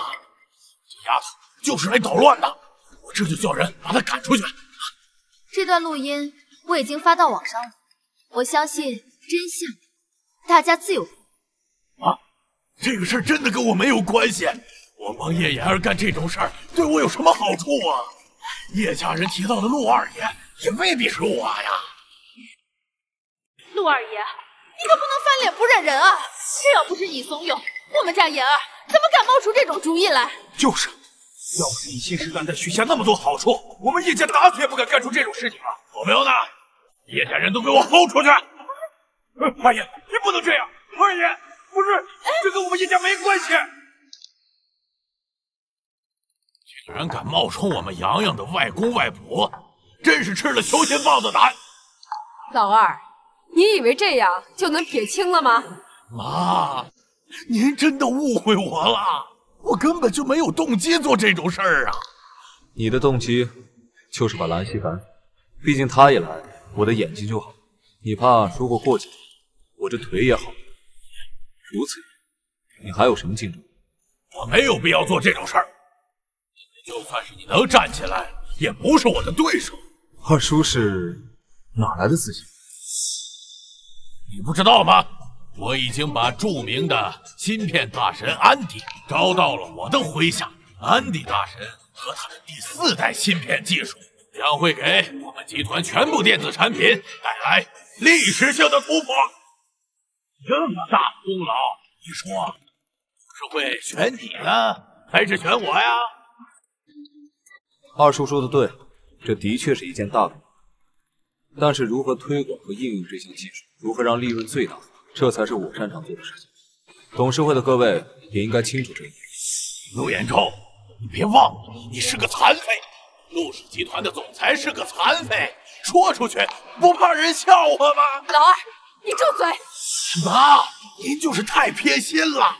从前偏心大哥也就罢了，大哥死了，你宁愿栽培大哥的儿子，都不愿意相信我吗？这还不是因为二叔你实在是太废了，怎么扶都扶不起来，要不然奶奶怎么会费心费力的培养我？我扶不起来。这些年我负责的集团业务发展的怎么样？大家都有目共睹。二叔，你为了把报表做得好看，背地里干了多少恶心的事情？你以为我不知道？要不是我在背后替你兜底，你早就被告上法庭了。你闭嘴！你少在这胡说八道！彦州，这圣国应该不会这样。周旭，把证据给老夫人看一下。是。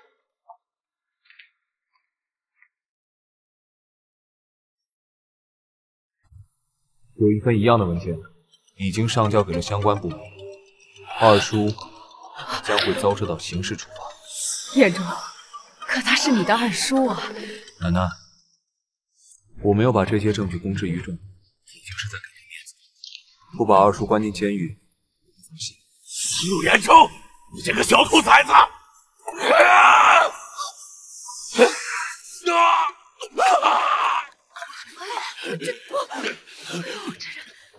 彦州，你能站起来了，你能正常走路了，恢复的这么快。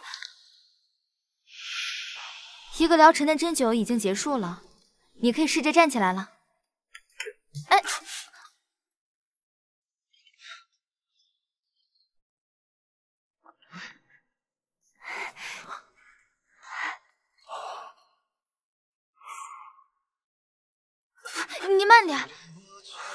也循序渐进。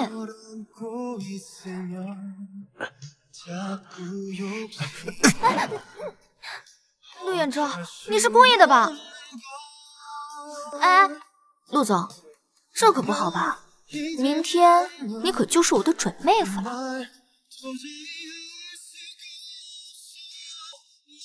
你能正常走路了？恢复的这么快？从你第一次给我针灸完开始，我就可以站起来。这几天一直在做康复训练。那你昨天晚上假装摔倒，你耍我？也不知道是谁早上留了一张纸条就走了，我还没找他算账。这真是太好了，远洲啊，奶奶可是做了你要坐一辈子轮椅的准备了，没想到你可真的站起来了。这一切啊，都是兰溪的。兰溪他人呢？他人呢？估计是又跑了。那你快去把他追回来啊！赶紧把我孙媳妇追回来，快去！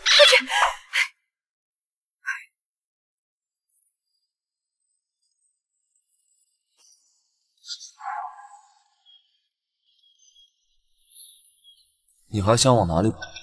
陆总，我今天过来是因为我跟叶家有仇，是为了揭穿他们的谎言。是吗？我当初代替叶妍儿嫁给你冲喜，是为了洋洋。现在洋洋已经跟我走了，我就不用装。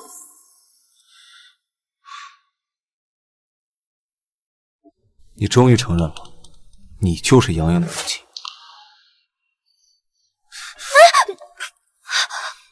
陆衍洲，你干什么？把你关起来，你就跑不了。你敢！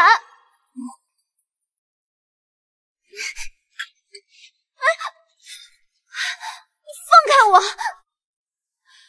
知道我就不回来了，我就该让你跟叶儿订婚好了。你现在后悔也来不及了。你想干什么？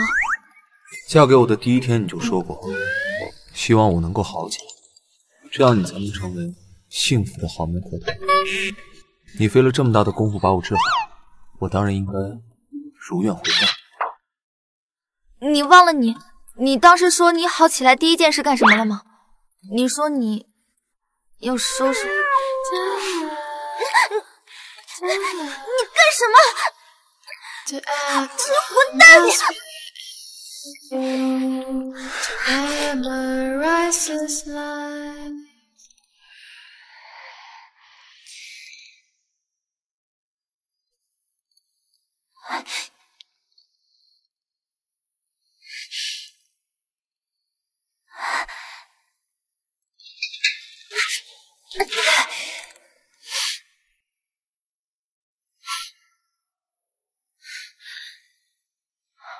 也不知道杨林有没有把孩子送到目的地。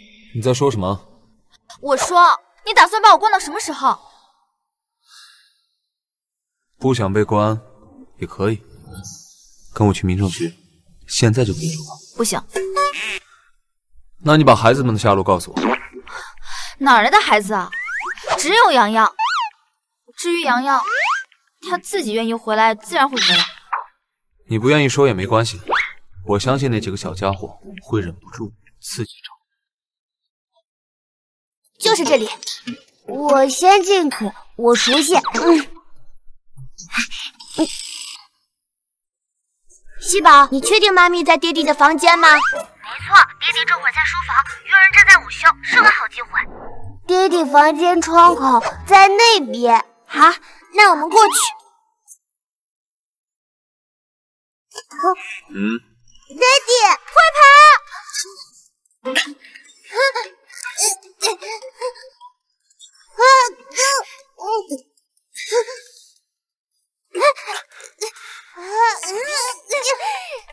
总算逮到你们了，看你们这回往哪儿跑！总裁，这个孩子果然和小少爷长得一模一样，他们果然是双胞胎啊！这个女孩是我的女儿，所以他们是三胞胎。啊！总裁，你也太强了！总裁，你也太强了！福宝，你的大名叫什么？叶景福。你呢？叶景泽。所以你是泽宝。爹地，妈咪在哪里啊？就是坏爹地，把妈咪还给我们。泽宝，你为什么说爹地坏啊？爹地和坏女人订婚，不要妈咪，坏。爹地已经取消了和坏女人的订婚，爹地没有不要你们的妈咪。取消了也坏。爹地这么做是有原因的，不是你们想的那样。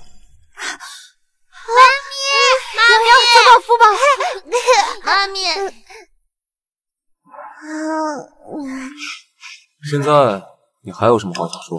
陆远洲，我告诉你，孩子们只认我，别想跟我抢孩子们的抚养权。兰溪，我为什么要和你抢孩子？我会和你一起抚养孩子。陆远洲，我还没有做好心理准备。好，只要你不跑，我给你时间准备。然后到福宝了，把头子给福宝。孩子们听说你不跟他们一起走，说什么也不肯上飞机。后来西宝说你被陆衍洲带回了陆家，大宝他们非要去救你。我就知道会是这样。你帮我照顾好西宝。我还得考察考察陆衍洲。好。赢了！没想到爹地这么厉害，爹地本来就厉害。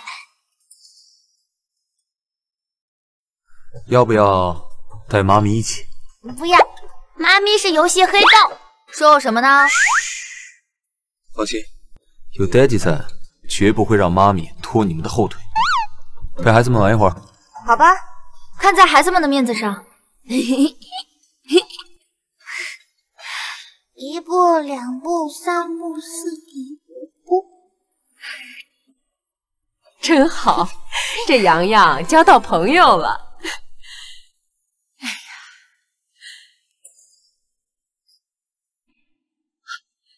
怎么两个洋洋啊？我眼睛花了！来人，把我的花镜拿来！奶奶，你没有眼花。这是洋洋，这是泽宝，这是福宝，他们三个是三胞胎。三胞胎？哎呦，那岂不是？没错，他们都是我的亲生孩子。兰溪是他们的亲生母亲，当年兰溪生了他们三个，把泽宝跟福宝带走了，把洋洋留给了我。哎呦，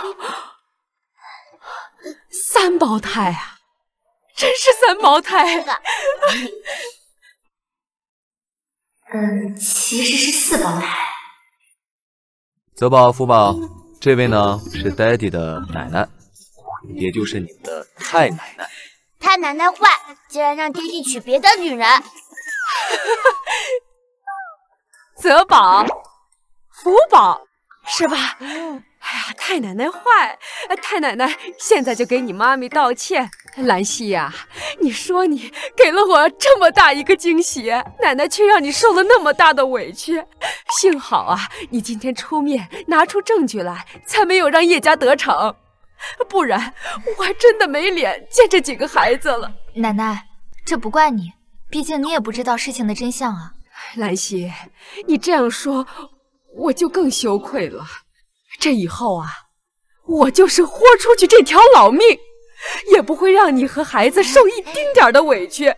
你就跟兖州好好的，他要是欺负你，奶奶给你做主。奶奶，您言重了。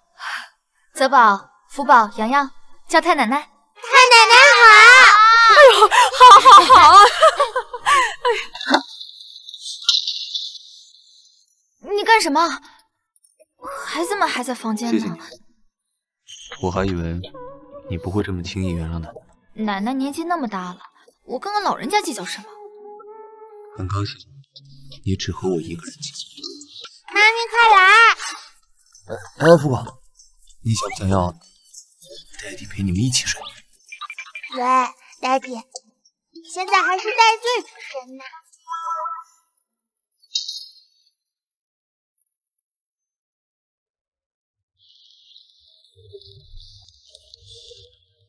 哎，我跟你们讲，昨天就听说陆总已经能站起来了，已经和正常人无异了，太好了！这下陆二爷绝不是总裁的对手。陆总身边的女人是谁呀？看起来关系不一般，是总裁夫人吗？不可能吧？昨天的订婚宴不是说取消了吗？我听说那个号称小少爷生母的女人被扒出来是冒充的。早知道就不来陪你上班了，说什么看好戏，结果被别人当好戏看。兖州哥哥，好戏来了，进来。兖州哥哥，第4代芯片技术你还想不想要了？二叔不是说早就已经把你招至麾下了吗？这件事情你应该去跟二叔谈。你明知道姑父已经被停职调查了，何况我本来更想把这个功劳给你的。如果你有兴趣的话，可以跟我助理谈。周旭到。薛小姐，我们去会议室慢慢。兖州哥哥，你这么敷衍我，我也可以不和陆氏合作的。随便，这是你的自由。兖州哥哥，你真的想好了吗？我手中可不只有这一项技术，我可是安迪。这些年安迪发布在暗网上的专利，少说也有10来个了。真的？兖州哥哥，只要你放开这个女人，我就证明给你看。兖州哥哥，你干什么呀？你难道不想和我合作了吗？你就不怕我跟你的竞争对手合作吗？请便。哎，等等，我很好奇啊，你怎么证明你是安迪啊？谢。你不是说让我看好戏吗？我就要看这个戏。我现在就可以登录安迪账号。薛小姐，给。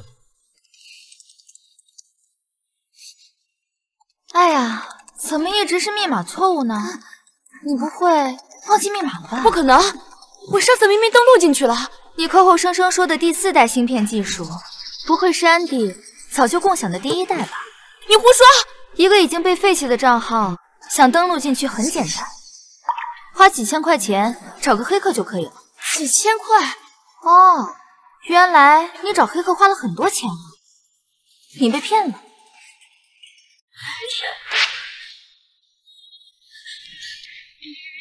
我还以为他真有点本事，就这点能力也想出来混。你这个眼神是什么意思啊？南希，你好像对安迪很了解。这都是随便查查就能得到的消息，只不过你心心念念的第4代芯片技术看来是没影了。别说他是冒充的，就算他真的是安迪，我也不会和他合作。为什么？因为他对我图谋不轨。那个，好戏看完了，我可以回去了吧？哎，最近我们公司在芯片研发上有了一些新进展，你帮我看看方向对不对？嘘，别说你。行吧，我略懂而已。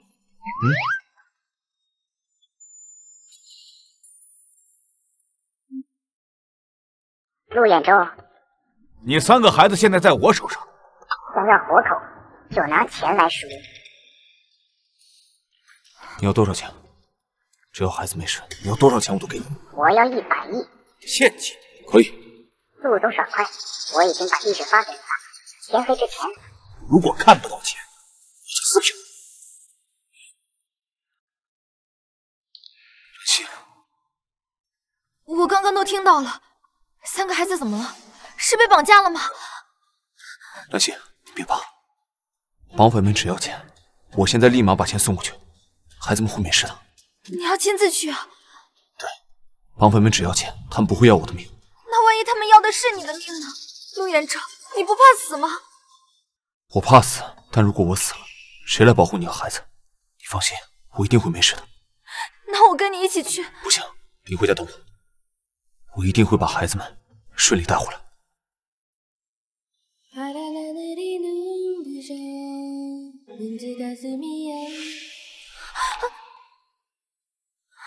少夫人，我送你回去。不用，我自己回去。喜宝，你大哥现在他们在哪儿？把定位发给我。妈，你大哥他们现在很安全，你放心。什么意思？所谓的绑架，不会是你们自导自演的吧？我就说嘛，凭福宝的武力值，谁能绑架得了他？这是我们给爹地的一个考验。你们这简直就是胡闹！你们爹地已经赶我那个地址，那个地址在哪？妈咪，这件事情你就别掺和了。西宝，好吧，好吧，我把地址发给你。妈咪，你别生气。但愿陆兖州知道真相，不会被气死吧。3个孩子在哪里？陆总，你是孤身前来的吗？假如你带了保镖或者警察，那你的孩子就危险了。你放心，这几个破箱子能有100亿？假如这里真的有100亿，我们老大自然会放了他。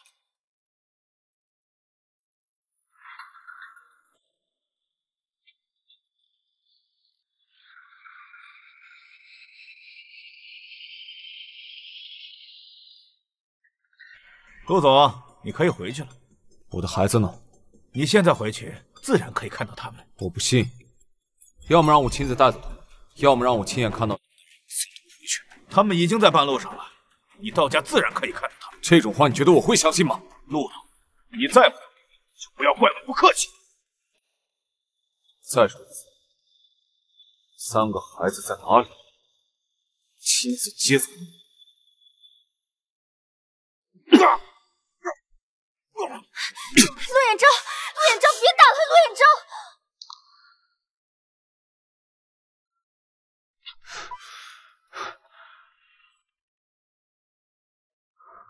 对不起，我没找到孩子的下落。孩子们没事，他们现在在家里，我刚得到的消息。真的？当然了。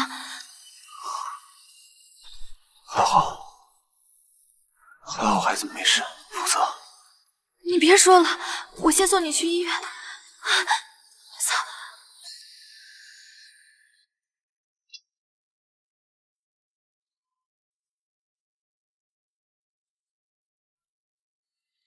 爹地没事吧？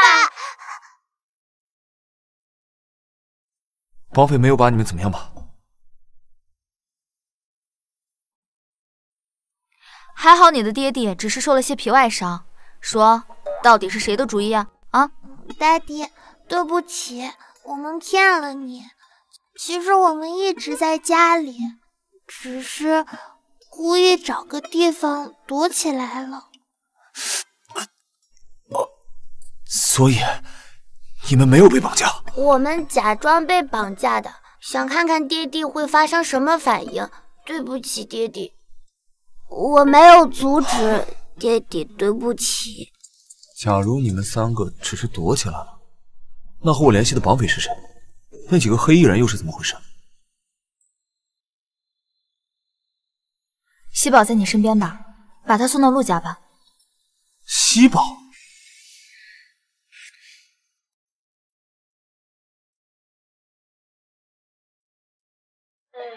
，100亿，你真敢要啊！我就想知道爹地舍不舍得吗？你赶紧给爹爹道歉。爹地，对不起，这个绑架都是我策划的，跟你联系的人其实是我。所以你当年生了4个孩子？真的只有4个吗？不会还有第5个、第6个吧？你当我是什么呢？所以这次的绑架案是你策划的？那几个黑衣人又是怎么回事？是杨林叔叔安排给我的保镖，我让他们去那个地方等你。不过爹地，你下手也太狠了，他们被打得好惨哦。你还好意思说？想不到你小小年纪这么厉害。等等，我之前派人去找泽宝跟福宝，好几次都没有逮到他们，所以这一切都是你在背后搞鬼，是不是？没错。不愧是我的儿子。爹地，你可以原谅我吗？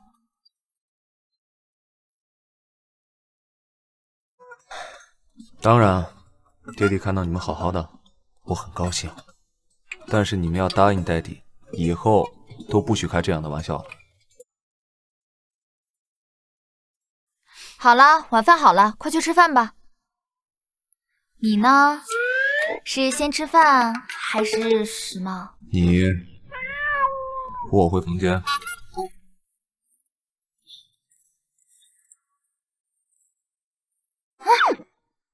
你别闹，小心压到伤口了。这点小伤算什么？纳西，谢谢你。谢我干嘛？谢谢你给我生了4个这么可爱的孩子。我是为了我自己，可不是为了你。还是要谢谢你，因为你在我还是个废人的时候选择嫁给我，那是为了洋洋。我知道，但不管你是为了谁，我现在都拥有了你和4个孩子，所以我很高兴。其实我也很高兴。真的？等，你别冲动，你现在是个病人。好，那我不冲动。我们来算算账吧。算什么账？你到底隐瞒了我多少事情？你不都知道了吗？那你告诉我，西宝口中所说的杨林叔叔，跟你是什么关系？杨林，那是我下属。下属？盛世集团的总裁是你的下属？这个我之前救过他，他认我当老大。所以，盛世集团背后的真正负责人是你，安迪也是。我那不是得养家吗？不努力怎么行？说的对，不过以后有我在，你可以轻松一点。洋洋，泽宝、福宝，太奶奶回来喽！太奶奶好。这怎么是4个了？太奶奶，我是西宝，大名叶锦溪。西宝是3弟，我们4个都是弟弟妈咪的孩子。原来兰溪生的不是3胞胎，是4胞胎呀！西宝是吧？让太奶奶瞧瞧。太奶奶，我来。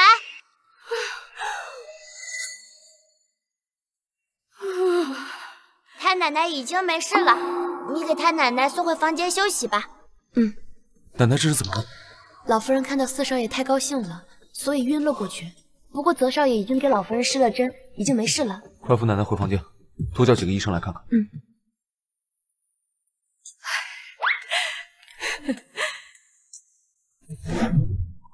泽宝，是你救了太奶奶？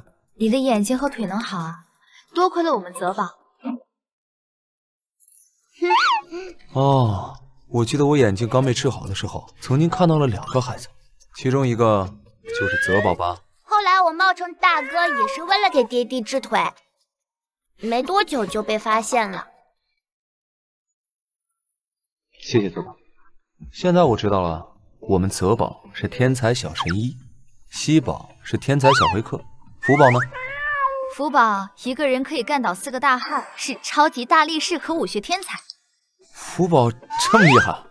一般般啦，反正有我在，谁都别想欺负你们。洋洋对数字特别敏感，我们家大宝是数学天才。爹地，你说我们4个谁最天才？最天才的当然是你们的妈咪了，不然她怎么能生出你们呀？好了，别耍宝了，吃饭。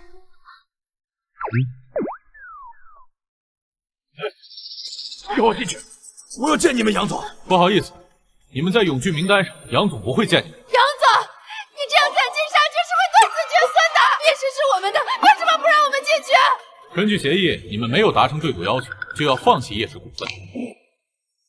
那个是霸王条款，我们不认。就是，杨总今天必须给我们一个说法。杨总，干嘛呢？兰心，兰心，你让陆总给杨总说说好话，让爸保留下咱们叶氏那些股份，好吧？走，叶总看都懒得看。什么？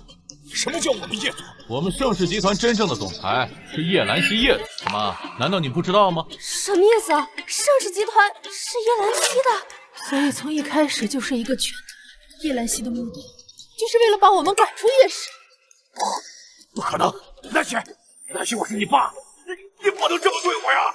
兰心，柳兰、叶妍儿，你们涉嫌一起故意纵火案。叶少凯，你涉嫌一起实力诈骗，这是逮捕令，请给我们顶上。这搞错了，这不是我们，你们一定搞错了，看了，一切都是他们罪有应得。我知道，我就是想到了妈妈。明天就是我们的婚礼，你妈妈在天有灵，只会为你感到高兴。你们听说了吗？这叶兰溪啊，就是盛世集团的幕后老板。这么看来，他跟陆衍舟还真是登对呢。是啊，两人不仅郎才女貌，而且门当户对，更重要的是还生了4个孩子。我还是第一次见4胞胎呢，这下2个人都被孩子给套牢了呀。哎，我听说叶兰溪把他家里人都送去吃牢饭了，那这次的婚礼岂不是没有娘家人到场了？谁说新娘没有娘家人啦？我们就是新娘子的娘家人。吉时到，有请新郎新娘入场。哇，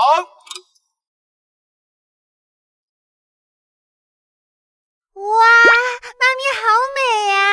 爹地赚大了。是啊，爹地娶个老婆，还赠了4个天才宝宝呢。爹地上辈子是不是拯救了银河系呀？新郎，你愿意娶叶兰溪为妻吗？无论贫穷和富有，一辈子爱护她，守护她，直到永远。我愿意。新娘，你愿意嫁给陆衍舟吗？无论贫穷和富有，一辈子爱护她，守护她，直到永远。我愿意。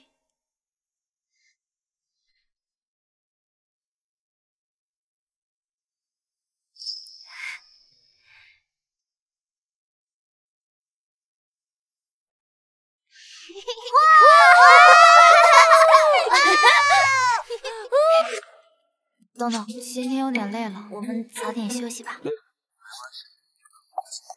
妈咪快开门！爹地妈咪快开门！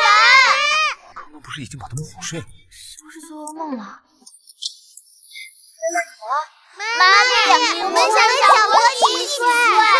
好吧，好吧，进来吧。爹地给我们讲故事。刚刚不是已经给你们讲过了？刚刚是妈咪讲的，我们要听爹地讲的。乖乖躺好。好好。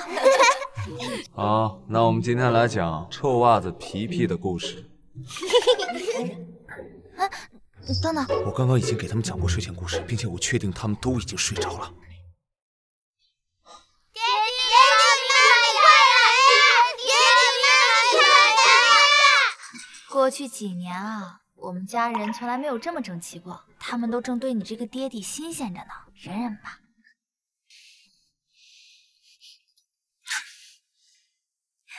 唉，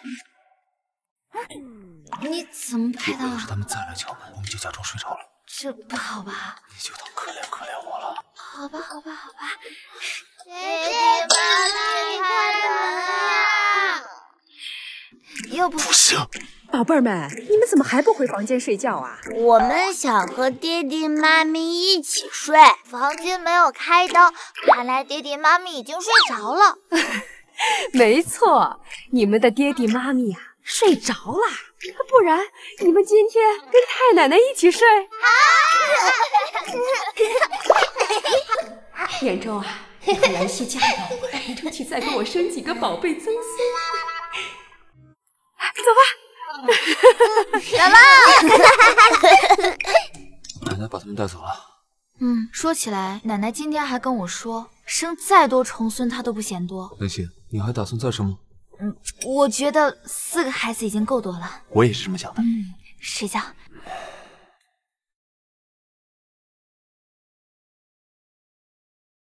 你不是不生了吗？这是刘老师。